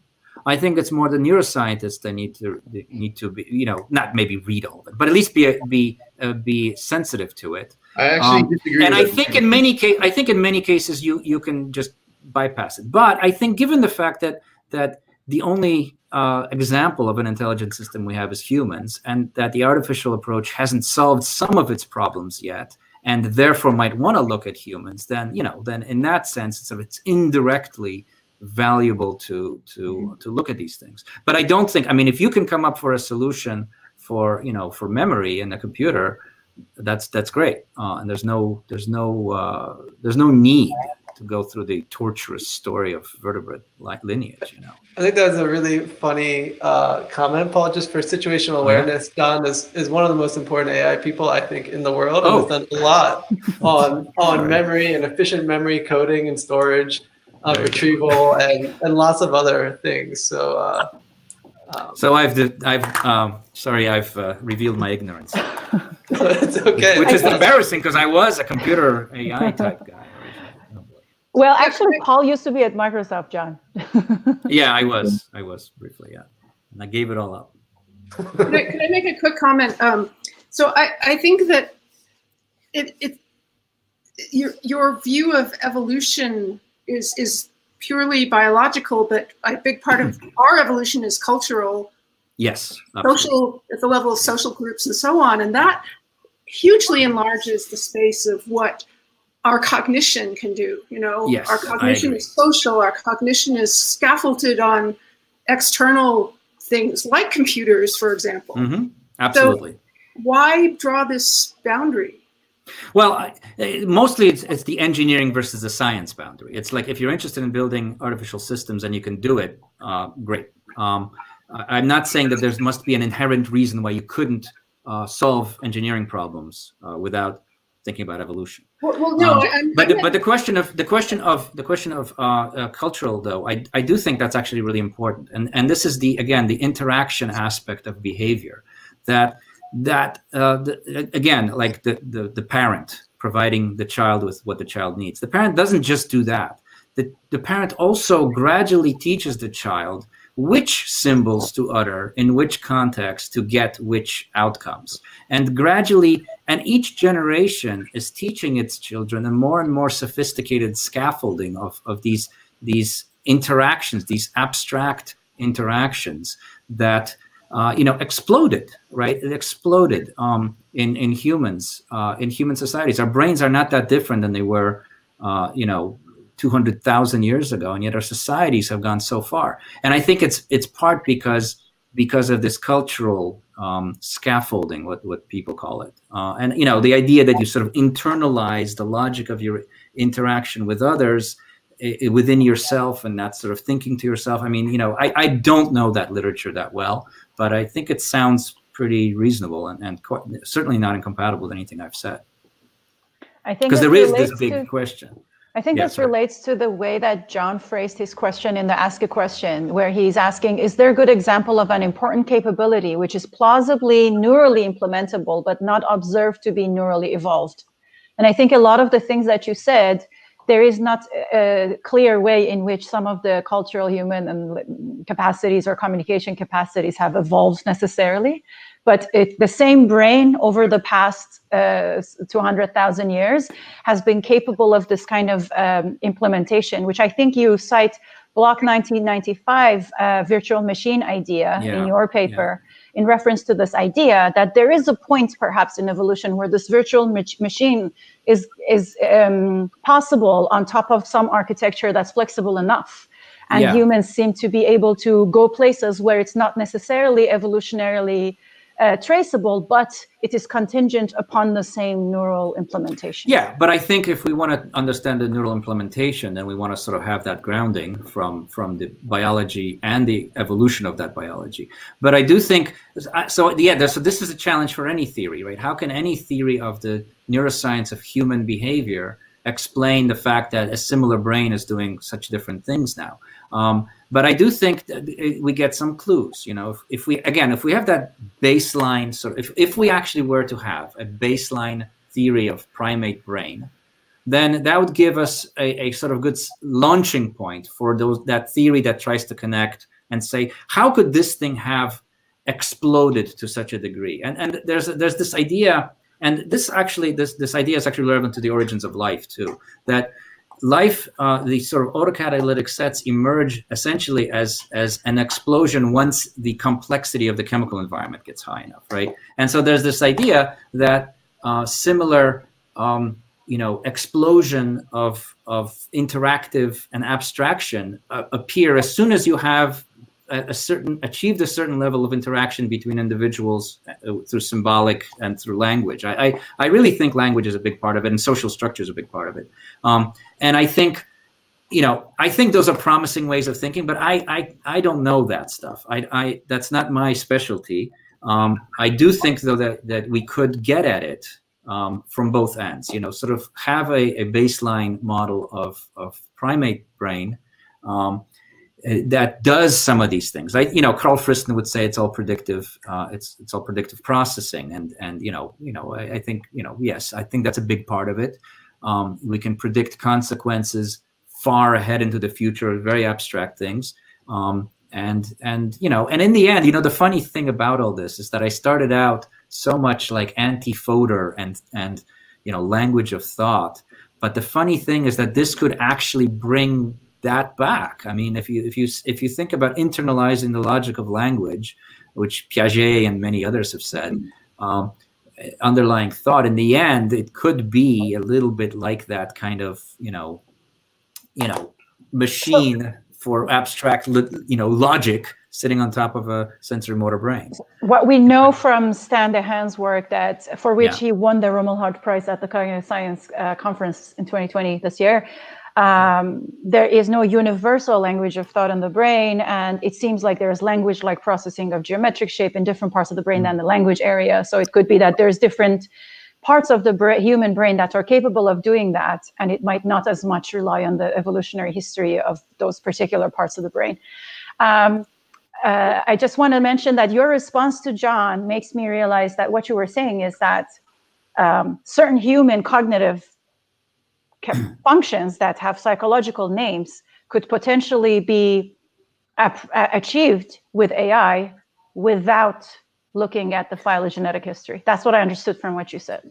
Yeah, but see, the reason why I left AI is because I didn't see how to do it, right? There were all these problems that AI had come against that I thought were insurmountable. And I thought, well, you know, let's see what neuroscience can tell us. And then I just kind of, you know, got into neuroscience, got excited about neuroscience. I think it's hard to solve some of those problems. And again, part of the problem I think is that we define problems and then we seek to solve them. But what if we didn't define it correctly? You know, what if we, you know, some of our basic fundamental sort of assumptions are just wrong? It's very likely that they are, right? And what I'm saying is maybe we should have a way of, you know, reconsidering and redefining them and trying to think about, you know, is there really a cognitive system that we want to understand, you know? Because maybe there isn't. Maybe it's a number of capacities that we need to carve up very differently before we're asking the right questions. So and I think we need a strategy for doing that. Related to this, I want to say that I generally find the area of AI and machine learning in these areas under constrained.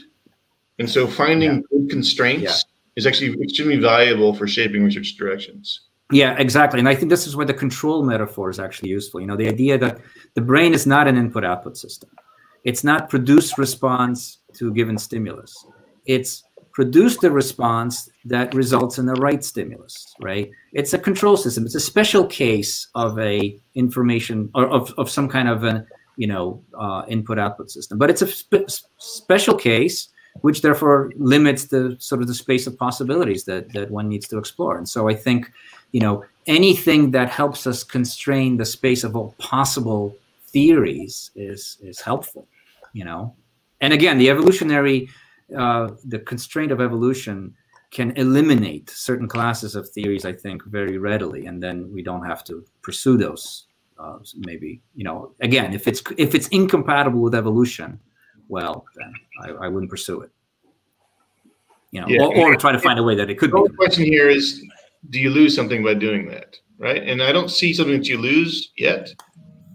Well, you could be wrong about the evolution part. That's why you have to do that. You have to, you know, that part does have to be very data, you know, not maybe data driven, but respecting the data at every step. You always have to, you know, refine the story as much as you can. And you know, again, what we, you know, to tell you the truth, what we really need is more people studying different species, because right now we need some people studying. We need more people recording in sharks and reptiles and, you know, most species of monkeys, because only then will we really be able to do this right. But that's a whole other can of worms. That's hard to do. Thank you. Speaking of evolution, I think we don't have nearly enough atoms on the stage right now. And so I'd like to invite some here. There's a few. Adam Charles, Adam Kepek. Oh, okay, I have to kick off somebody first. This thing doesn't let us do that. I wish I could kick myself off. You guys could talk. What's our policy? We have FIFO? First in, first out? Is that our policy? Melanie, can you stand by? We can maybe bring you back later. Sure. Okay, great. See you, Melanie. Okay, Adam Charles. Let's hope that his microphone works this time.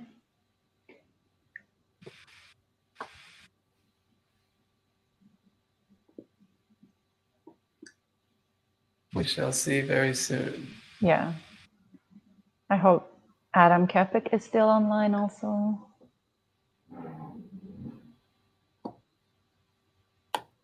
Well, at least we'll have one working mic for an Adam. There he is. Hi, Adam. Hey, can you Oh, hear you me? have a voice. Yes. Wow. Wow. I've evolved since last time. Yeah. Well done. That was very Nice fast. one. That was good. Look, you know, I mean, I got to do something to pass the time. So I wanted to follow a thread that was going on from the recent, it actually leads in from some of the recent discussions perfectly in terms of how far do we need to take this idea of our definitions being right or wrong. And, you know, I wanted to go with the issue of not are you going far enough? Or not are you going too far, but are you going far enough in terms of redefinition of taxonomy? The conversation keeps going back to area X is responsible in thing Y. And that implies and requires a division of tasks and perception into some type of class of Y, right? A set of Y that we need to assign to areas X. And furthermore, it divides the brain into areas X that we then, look for in evolution, right? Visual cortex has evolved in this way, or hippocampus has evolved in this way. And how much is that holding us back in terms of, should we just be considering the evolutionary train, so to speak, as an evolution of the tasks that are required and the hardware, so to speak, that is available, rather than the function that is being performed? Yeah, I think what you just said. Yeah, I think what you just said. We should think about how did the modifications at the sort of neuroanatomical circuit level confer, task, sort of allow an animal to do something it wasn't able to do before. For example, something happened at early vertebrates where the genome was duplicated, and that allowed the midbrain to split into multiple sectors, multiple neuromeres, and that now allows those two different neuromeres to specialize. So one becomes the pretectum, one becomes the tectum. And this way you can retain old functions while modifying and developing new ones. And the same can be true for the divisions of the pallium, which in lamprey, there's really two clear divisions. There's gradients within the ventrolateral pallium, but then once you get to amniotes, you very clearly have four subdivisions that now specialize in different ways. One of them becomes the insula, one of them becomes piriform cortex, one becomes hippocampus, and one becomes neocortex. And the history of how those things separated from each other is that I think there's a discoverable history of what that conferred to the animals as they went down that path. In other words, I think you can, in the end, it's not going to be area X, area Y. It's not going to be that area X function Y. But I think it might be circuit X, behavioral context Y. But I wouldn't maybe even go that far. I think it's going to be. It's difficult for us to, I think, map it to the familiar functions that we're thinking of now. I do like the idea of the sort of behavioral based, and this is something very similar to what roboticists have done, a kind of a behavior based subdivision. Again, a fundamental distinction for any mobile animal is: do you want to stay put or do you want to go somewhere else? And you really should have a specialized system for doing all the things required with staying local, because you need different sensory information. You're going to do different things. Whereas the go somewhere else system really should become different. It should have different strategies, and it should then become something with a different structure. And, you know, there may be similarities, again, because they specialized out of the same telencephalic system, but one is going to go one way and the other, just because they're really specialized in doing different things. So I think you can reconstruct that, and then you have a better answer to your X and Y question. It's not exactly function X, maybe, but maybe so context X. How much can we expect that the same circuit is responsible in the same behavioral context, even if we go that far over the course of evolution? Or, you know, the same way that we see plasticity in brains, you know, post-stroke, or, you know, after other kind of traumatic events in individuals, that might play a part in the evolutionary role of terms of, you know, a circuit might have been evolved for one thing for the first half of, you know, the many epochs of evolution, but gets overtaken. Oh, yeah, and, you know, that happens. What is that? Oh, what is that smoothness? Oh, that happens. That happens. I mean, things lose function. You know, the olfactory projections to the telencephalon withdrew in mammals in many places, and created, and other things created. You know, new circuits do emerge, and yeah, I think that's a big deal. You know, the mammals, for example, have much more telencephalic control of their movement than non-mammals. Birds also do, and yeah, these things happen, and I think we can understand them. I think it's better to understand them from the perspective of a phylogenetic progression, because it at least makes some sense. But yeah, I think that's why I think a historical story is necessary. It's a historical story is necessary because the function for that a particular system is doing for a diurnal tree-dwelling primate, that same system in a fish was doing something different. I mean, there's a sequence of how it got there that you know, only really makes sense once you follow through the sequence. But I do think you want to map. Yeah, obviously, I want to map function to structure all along the way. Of course, there's lots of challenges, right? I mean, you know, we don't have some species. We don't know what they were doing. You know. For all we know, well, I mean, one of the big things is you need, you know, some kind of uncertainty estimate when you're trying to infer what right. We know the species what they're doing now, right? We have the biology, we have the physiology only of what's existing now, and we can trace genetically, you know, what the tree looks like. Yeah. But that requires a significant portion of inference as to what the function was at each node of the tree going backwards. Yeah. And I don't. You know, what is the uncertainty propagation there look like? Well, it's daunting. I can tell you that it's daunting. The best way to get at it is to study as many species as possible, so you get the best idea as possible about common ancestors. What was special? Like, for example, one thing which I find amazing is lamprey have something like somatosensory regions and retinotopy in the part of their brain that's homologous to our neocortex. But intervening animals, at least today, this is Grillner has shown this actually in the last couple of years. It's quite a shockwave to everybody, because it hasn't been seen in amphibians or fish or even reptiles. You know, you don't see that, and it has projections to downstream centers like what the hindbrain. And is it because lamprey came up with it on their own, or is it just an ancestral thing that we just haven't found in because we haven't been studying enough of the other animals? And I think the question is, well, we don't know. We just don't know. We have to study those other animals before we can answer that question. And until then, it's a source of uncertainty. And there's plenty of these, I'll admit. There's plenty of these uncertainties. But, you know, they sort of gradually diminish as you study more and read more. You know, so if you go from both ends, if you see the state of a, you know, the mammalian, sort of basic mammalian system to the extent that we can infer it, it tells you a little bit about the early amniote and the early tetrapod, etc. But you also want to compare it to birds. This is why the method kind of loses it when you get to one species like humans, because now we don't have Neanderthals, we don't have, you know, Davisonians, or I forget, Denisovians. We don't have those species, and so we have to now. We're that's as far as we can go with this method. Development still tells us a lot.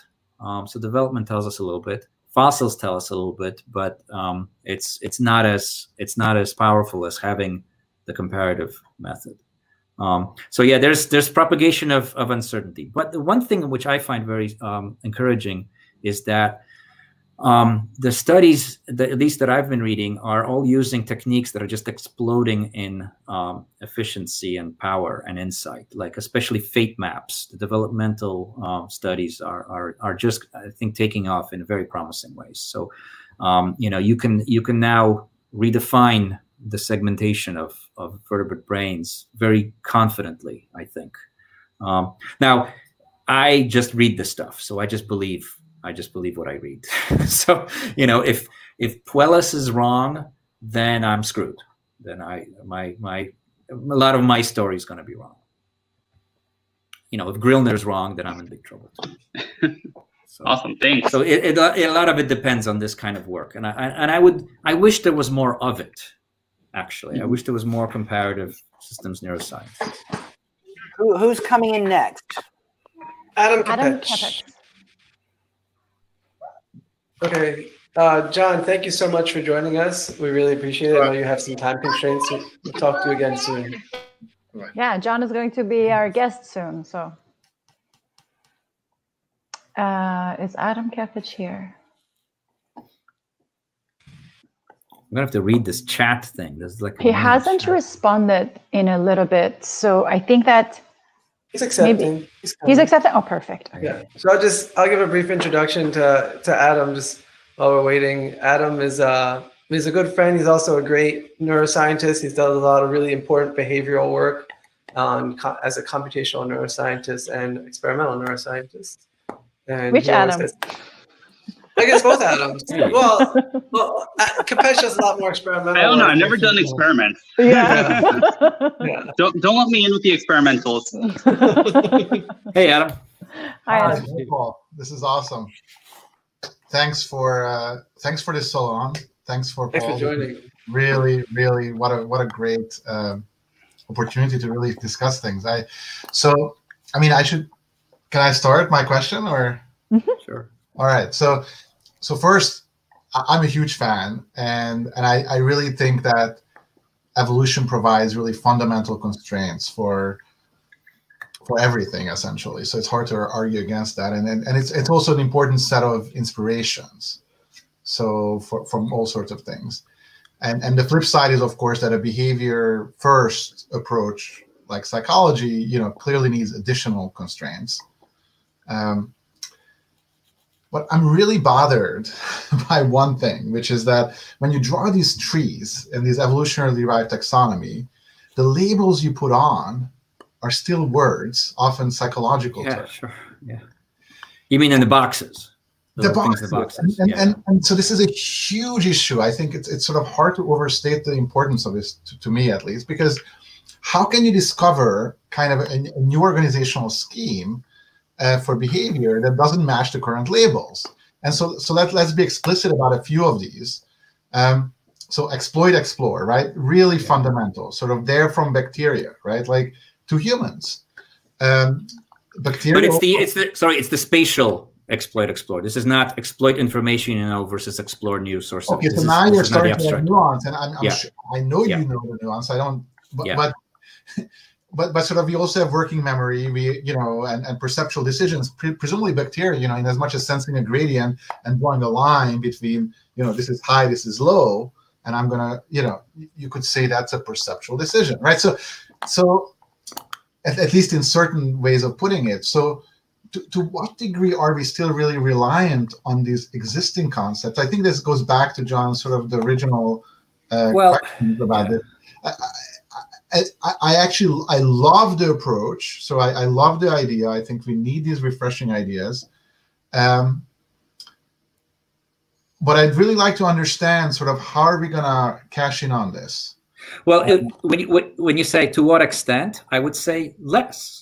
It's less reliant on those definitions. And the method helps you identify when your definition just wasn't that good, right? So I think the idea of animals, staying put versus going somewhere else, that's fundamentally the thing you want to talk about. And you can start talking about within the context of a dynamical system that doesn't have a strict distinction between these things.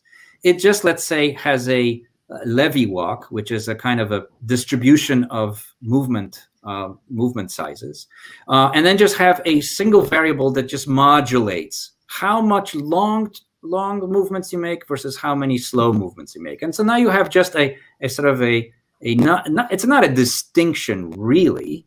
And early animals, I think, get by with something more, sort of an analog modulation of behavior. But I think at some point, and again, I think it's actually empirically discoverable if you study the right species in the right way, to find where it actually, in which animals you can actually say that this is now it's becoming specialized for dealing with the local versus the more long range behavior. So and now I would apply a label. I would call this exploit and explore, but they're not like platonic solids that these animals discovered. It's something that emerges out of the very sort of basic facts of life, that some things you need to go somewhere else for and some things are near you, and so I think that the definitions, if you go from that end, are less, there's fewer pitfalls than if you just make the definition and then search for the thing in the brain. So yes, you still have this problem, but it's a lot less of a problem than it is if you say, this is attention, and I will devote the rest of my life to studying the thing that's inside and ignore the stuff that's outside, because that's different, right? Now, nobody really does that, but I mean, attention is particularly problematic, right? You didn't have to, right? I love the William James. Everyone knows what attention is, right? So yeah. You're done, right? Like clearly, attention. You don't need to invoke evolution to know that's sort of a troubled. People gave him a hard time about that right away, apparently. Oh, right away he was criticized for that. Neuroscientists still love it as their first quote. Yeah. So it feels to me. I mean, your day job is a neuroscientist, right? Yeah. So isn't what you're saying really what we're kind of doing? And that's sort of like, and then there's a species issue. Sure, I'd love to record in more species, and I'm part of the mouse rodent hegemony, sort of because of tools, not because I care about the particular critters, but because of the tools that enable us to sort of the questions they enable us to answer. So it feels to me that you could apply to study the basal ganglia, the hippocampus, neocortex from an evolutionary perspective. Yeah. So apply the insights, but it's sort of a soft thing. It's sort of a background, but still study the brain. So meaning I feel like the brain is still first, and sure. I just haven't seen any of these evolutionary ideas to create distinctions that carry that allow me to say no, I shouldn't be doing this. Well, I'd like to do that, and I can tell you my viewpoint is changing. I started in this field. I've always thought evolution is a good source of insights, but I'd never really read all of this. I've been doing this for about 4 years, and in that time, I've revised a lot of ideas that I had that I was comfortable with, and I've rejected some of them and took on different ones. I used to be a big skeptic, for example, of Graziano's ideas. Now I think, and because they were incompatible with mine, now I think he was right and I was wrong. There are some ideas about decision making that people have, like Ben Hayden has suggested, that I think are probably better than some of the ideas that I held dear and close. So I am changing my perspective, and I haven't done the experiments yet, but in the monkey world, it takes a long time before you can actually get to that point. But I want to actually, and I will, do experiments that actually are inspired by these kinds of things. For all you know, I'll be recording the hippocampus and the insula 10 years from now, because there's some interesting questions that one might get to instead of just staying where, it's kind of a good example of the burdens of history. I do the things I do because I come from the training that I had, and I come from a tradition, and I kind of got sort of led to where I am, but now I am revising, and I think people should, Grillner's already been doing this, I think, very well, but there's people studying zebrafish. You should study the Amphioxus. If you could study the Amphioxus, I think you would teach us all a lot of very important. I mean, it's a lot of cool issues, and zebrafish are actually wonderful. I think they're certainly understudied, but there's been a struggle in the field to really get the kind of behaviors that sort of. They're a problem because they've changed so much along that lineage since they diverged. All teleost fish went through another genome duplication. And they have this weird brain development where things fan out like this instead of there's a lot of things that teleost fish came up with. Beach ears would be better. They're closer to the they changed less, at least it's believed. So there's certain choice of species issues. Drosophila are fascinating, but they are like another planet to us. I mean, actually, just one, Paul, you brought up Hayden's view, where he, argues that value doesn't need to be overtly represented. It just plays out, gets disentangled across the sensory-motor chain. But, that's probably quite true. But when you look at but when you look at sort of work in primates, like by Carlos Schioppa and others, who show very nice evidence, or Matthew Rushworth, of overt representation of value, it just the same thing with that too, by the way. Sure, but all I'm saying is that it's a nice example of where things can qualitatively change. Yeah, but you could make a prediction about some of that. I wonder whether a lot of the stuff that's in orbitofrontal cortex in rodents and monkeys, at least, is mostly gustatory and probably very much influenced by contextual things that don't happen in the lab. Like, for example, predators don't enter the lab, and that provides a different context. Orbitofrontal, that's another conversation. You've developed a deflationary reflex, which now just seems to be all out, but it's fine. No, I'm just asking a question. I think these questions need to be asked. I don't think we can just say, I've defined the problem this way, and now I've made an experiment which follows along my definition, and there's no other way to look at it, my way or the highway. I think we need to think about, did I actually define the problem the right way, and what is the experiment that would tell me that? And you have to do that experiment before you can say. And maybe I'm wrong. I mean, I don't have any problem with value representations in our prefrontal cortex. I mean, Okay, let's I like the data. Maybe. Sorry. Can you please invite Iris while we are having this? Yes. Adam, Charles, thank you so much for joining us. Can I put one more thing where I was about to say before I get kicked off?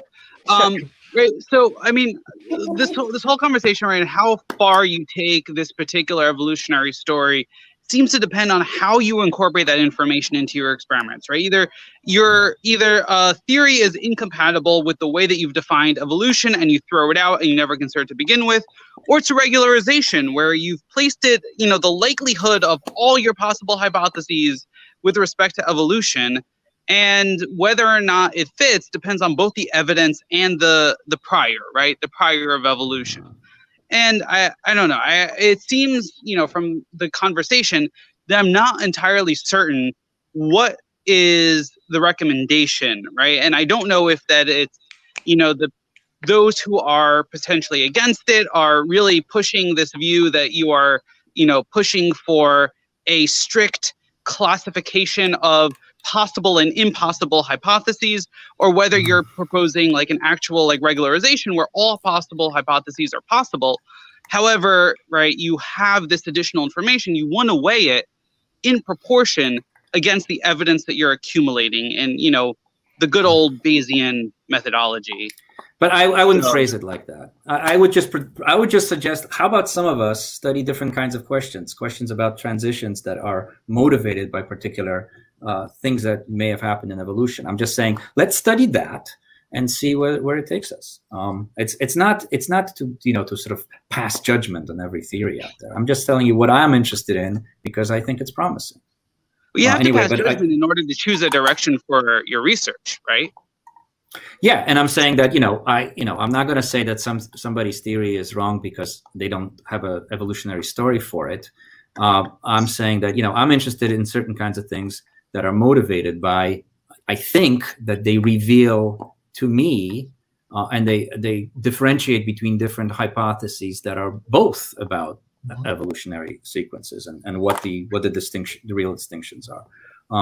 So it's really I wish more people did this kind of thing, but I'm not going to tell anybody to not do what they're doing. Awesome. Thanks. With that, I'll take my exit. Yeah.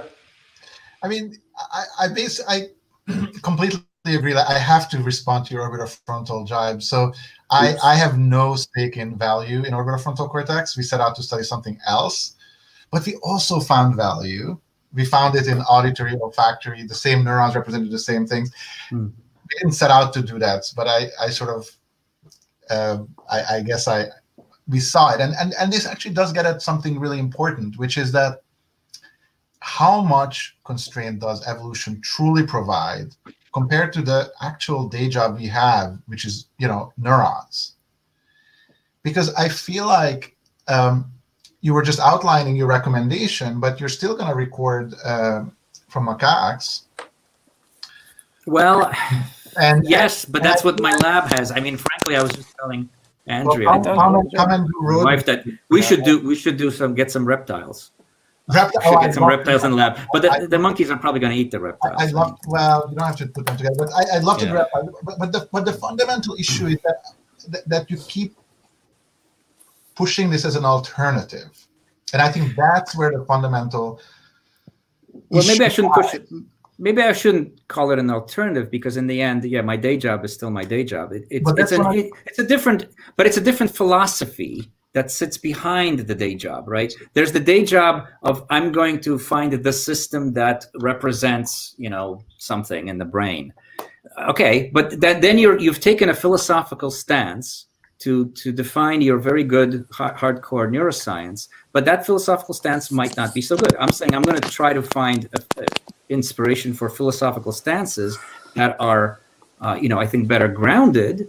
And then I'm still going to do my day job, and I'm still going to try to do good. But give us an example. So I'd like to really see an example, and I mean that's what I've been pushing you on. I want to do experiments. I want to do experiments that are a bit more ecologically relevant, where the task is not a monkey sitting with his head fixed playing essentially a video game to do abstract decisions, but that I've decided are interesting.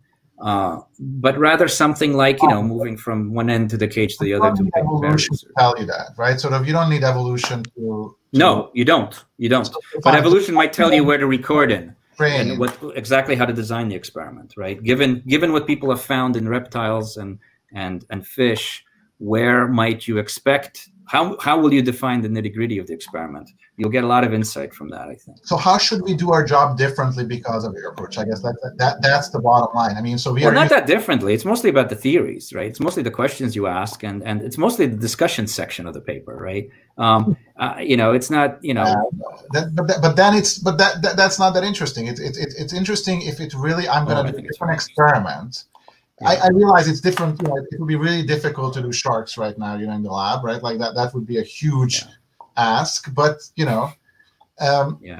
but there are some things we could do differently, and that's kind of what I'm pushing you on, because I love the idea, but I feel like fundamentally, say you go to value, that's an actually a great example from first principles from evolution. You could have thought it's completely distributed. It might still be. Well, let's say the basal ganglia, all right? The basal ganglia, is it involved in decisions? Is it not involved in decisions? If the basal ganglia, like I'm suggesting, is involved in selecting between different aspects of the behavioral repertoire, then of course it's not going to be relevant to the kind of experiments that I do in my lab, in which a monkey is sitting there moving his arm from one target to another. The time that basal ganglia comes in is when the monkey says, that's it, I'm done with this task, I want to go do something else. But then my recordings are finished. So I need to do some kind of experiment where I give a monkey the option to engage in different aspects of his behavioral repertoire. And maybe then I will see decision-like signals emerging in the basal ganglia. I think the idea of seeing, finding the decision-making center is that's probably not a good idea. I think better ideas are ecologically founded ones, like the thing that decides whether you stay put or go somewhere else, or the thing that decides whether you're going to use, your arm to do something or something else, a different type of behavior. These are, I think, actually empirically addressable questions, and I plan to do them. I really do. And maybe I'll put you down as a potential grant reviewer or something.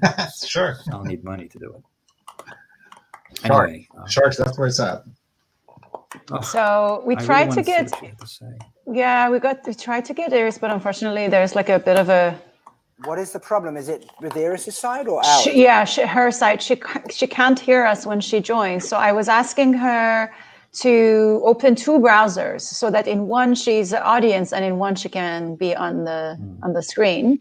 So if you want to figure that out, just ask the poll the question when you have the opportunity.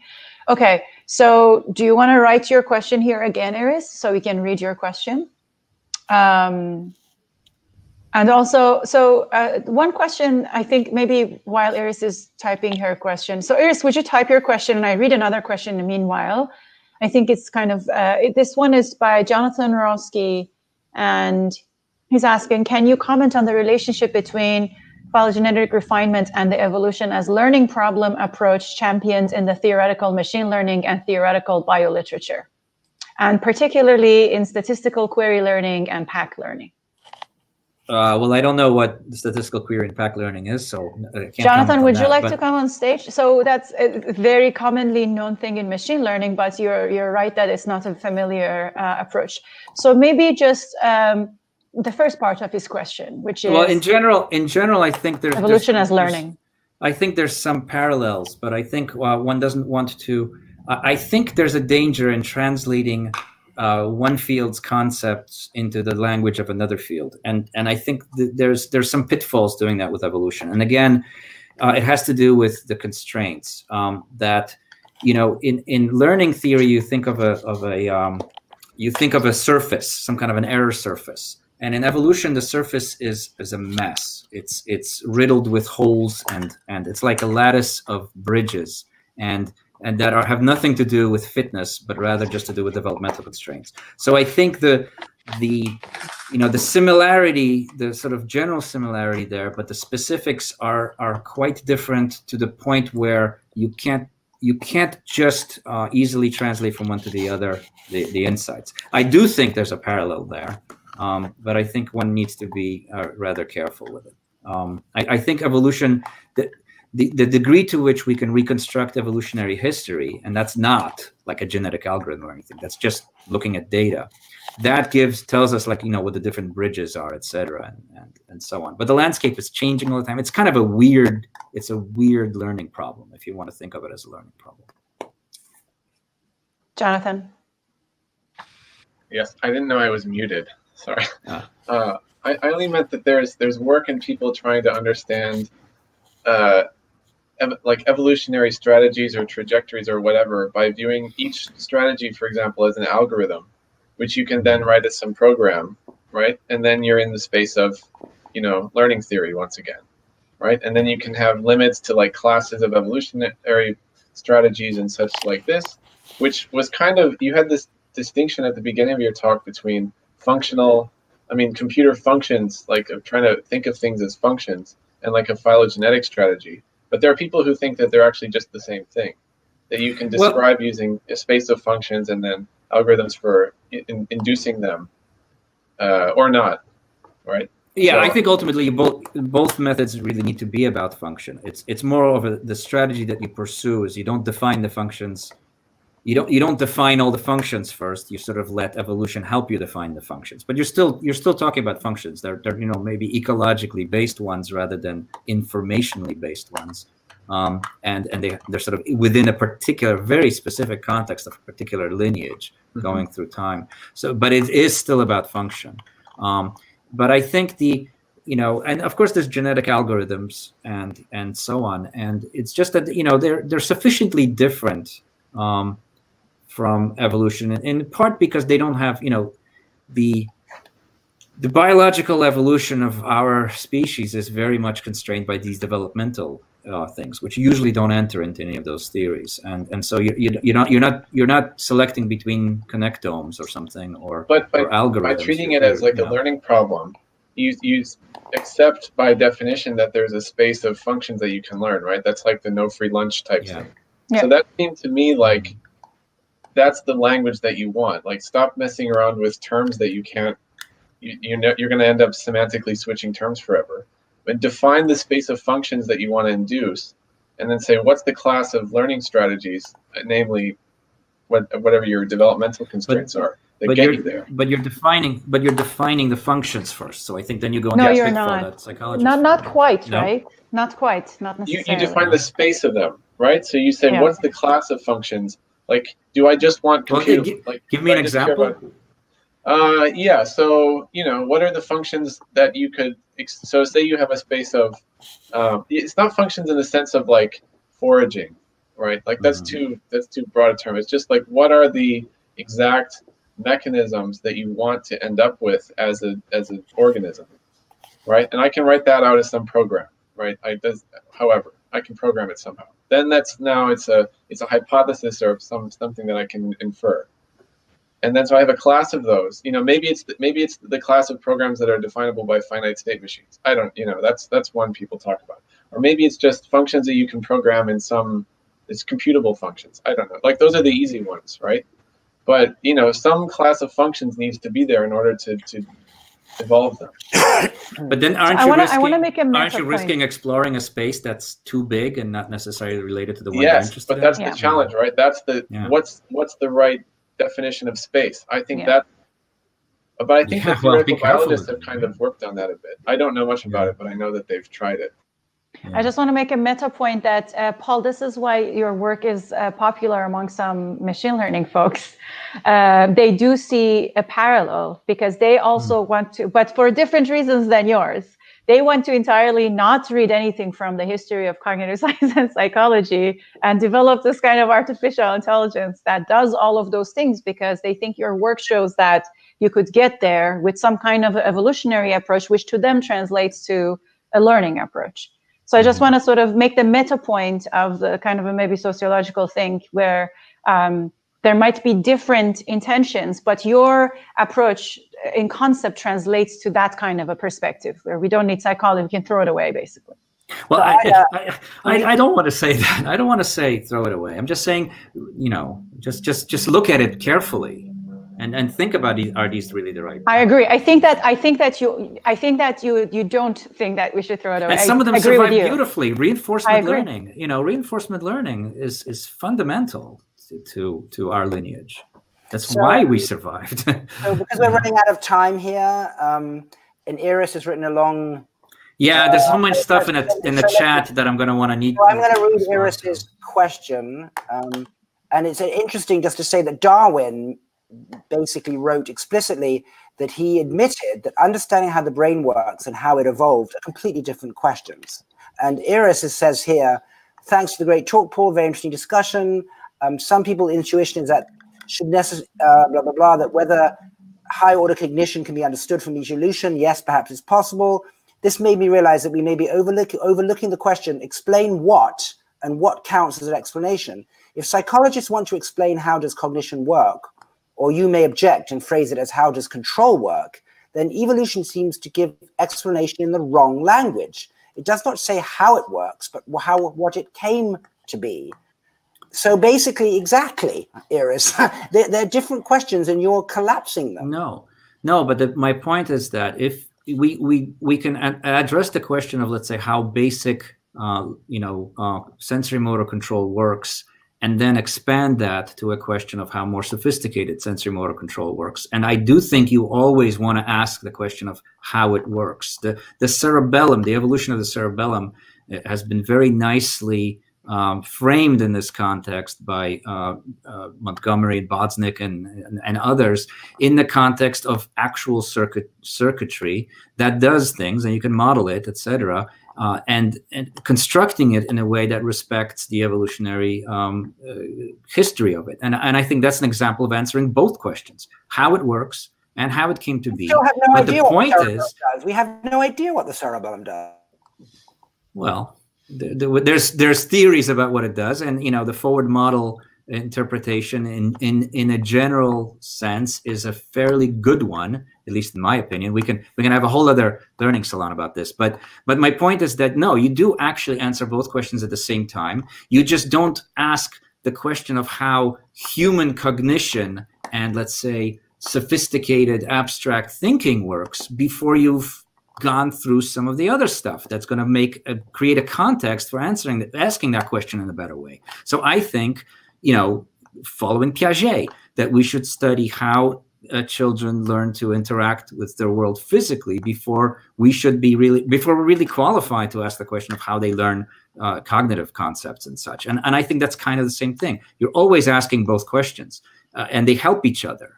I think they help each other. I think knowing how something came to be helps you answer how it works, if only because it reduces the space. So I think you can deal with both. Now, I do admit that getting to human cognitive abilities is a big challenge, and that's again, you're limited. The method can only take you so far, but it does take you, at least in years, 99% of the way there. So that's pretty good, I would say. Can I ask a related question? So can this approach potentially mislead?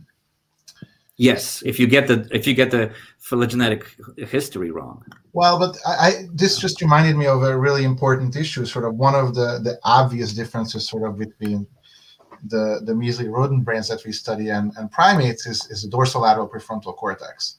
Yep. So this has led to, as you know, kind of a series of explanations where all of higher level cognition was just relegated to this one area. And arguably that's an evolutionary approach, right? That's clearly the area that sort of doesn't have an obvious homology. Yeah, yeah. And I never thought about this way, but sort of just the discussions leading there.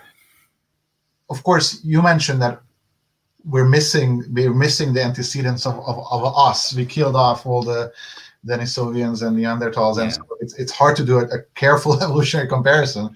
But even at this broad scale, you don't think it actually could be misleading at times? Well, again, I think, regarding the prefrontal cortex, there are a lot of primates that survived, and we have a very rich and thick tree of primates that have survived, and you can reconstruct it there. Now, Steve Wise, Betsy Murray, and others have done this very nicely. They've looked at what actually happened there with Dick Passingham as well. And so there is actually a lot of data there to talk about different prefrontal areas that appeared at different stages. And I think you can get a lot of the way there.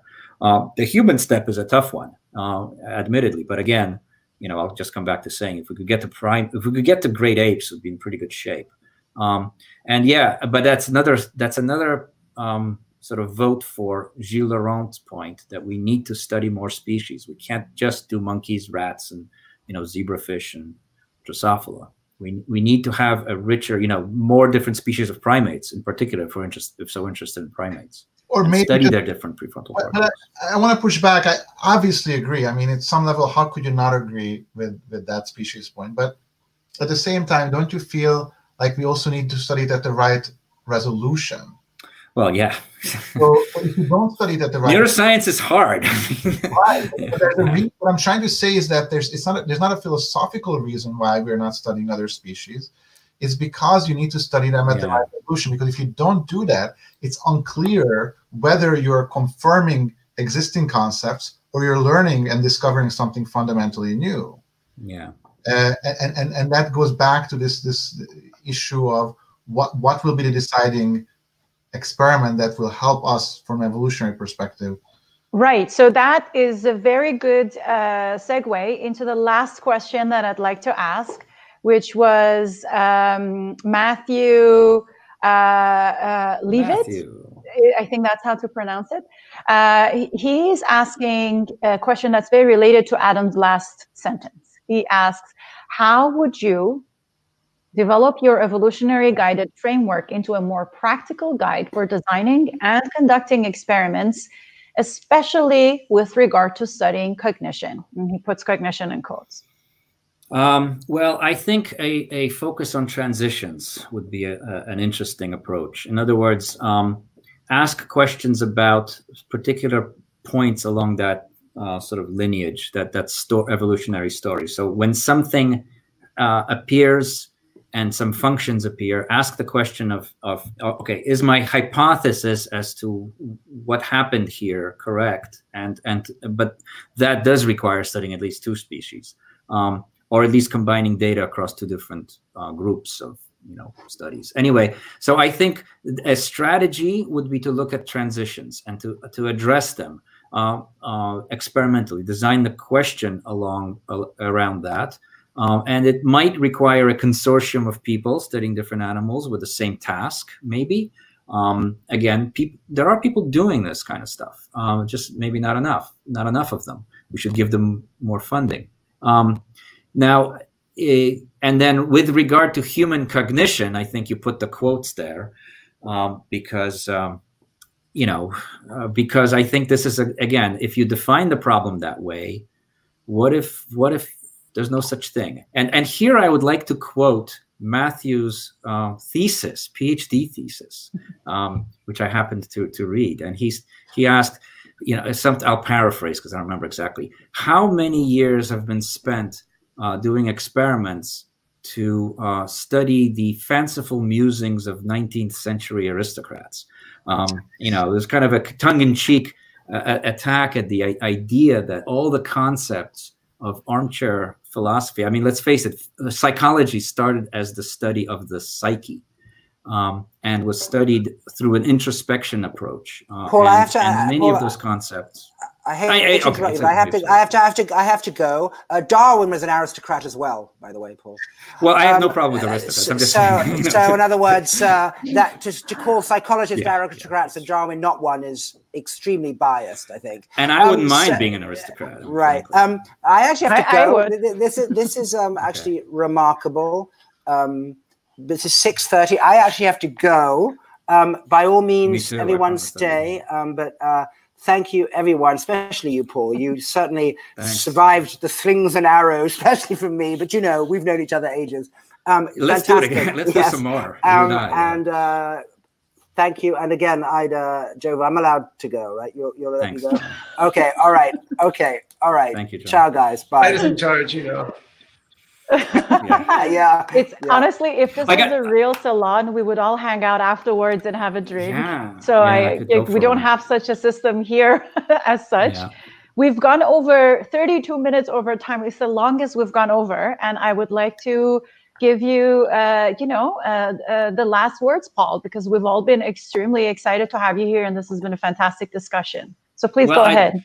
I got to tell you, I've been looking forward to this ever since you invited me. I really wanted to, especially given the different perspectives that you all represent and the kind of audience that you draw. I really enjoyed the one with Conrad, the one with Melanie, and the other ones that I was able to see. So this is a great format, and I think it was great. I mean, I must say I was afraid, and not just because of John, but also because I noticed that some people from the J.B. Johnson Club were invited at least to come, and these are the people that really know the stuff. So if anyone has more questions or comments such as, Paul, you've got the amniotes completely wrong, please write to me and tell me that, because I'm reading this stuff. I'm not doing this stuff. So, We're also going to have a recap session where people can come and ask questions that are lingering in their mind, and we're going to summarize, and we invite all the past speakers to be there so people can again interact with you in this salon. Is there any way for me to address people from this? Because I'm going to go through the chat at some point, because I saw there was lots of stuff on the chat. Great question. So you can still see the 17 questions that you have in the question area, and their names are there. Yeah. And then the chat will be partially not visible after this, but I think that Claire can, she has miraculous capacities. Claire and Eva. Eva, I think she managed to get the last time, and I think she will get this time too, so we can send it to you. It was a fantastic I'd love to get a transcript, actually. I'd love to get, yeah, I'd love to see it, because, you know, I see all these things there, but I don't want to ignore the person who's asking the question, you know. Yeah. It's kind of rough to do this. Also, I just want to thank the audience. This has been a fantastic participation. I think everybody's getting better at also just showing up on screen, and every week we have somebody's audio who doesn't work, but I think that overall we've been very fortunate to have this wonderful audience all these weeks. I feel a huge sense of community, which I didn't think I would feel in a online situation. So I wish that we could have I wish that you guys show up again, and especially come to the especially to the recap session where we can have previous speakers and people can ask those questions again. Yeah, and I would just want to, again, thank everybody for joining. Thank Worldwide Neuro for helping us host this. And Paul, very early on, mentioned Amy Artson. As it turns out, I'm organizing a conference later in October, neuronext3.io. She's running a session on mental representations. And I think it's going to be really fun. Everyone's welcome to register. We should all see you next week. I'd love to see what they have. I'd love to see what they have on that, because it sounded great, what I've heard. It should come. Right. I was asked to review it, but then my review wasn't necessary. So that's how I know about it. But I'm sure I would have given it a big thumbs up. Anyway. Okay. Thanks, everybody. Thanks, everybody. Thanks, Brad. Thanks, everybody in the audience. Thank you very much. Thank you, Paul. Thank you, Iris. Although we hope that your microphone works next time. Thank you, Claire and Eva and everybody behind the screen.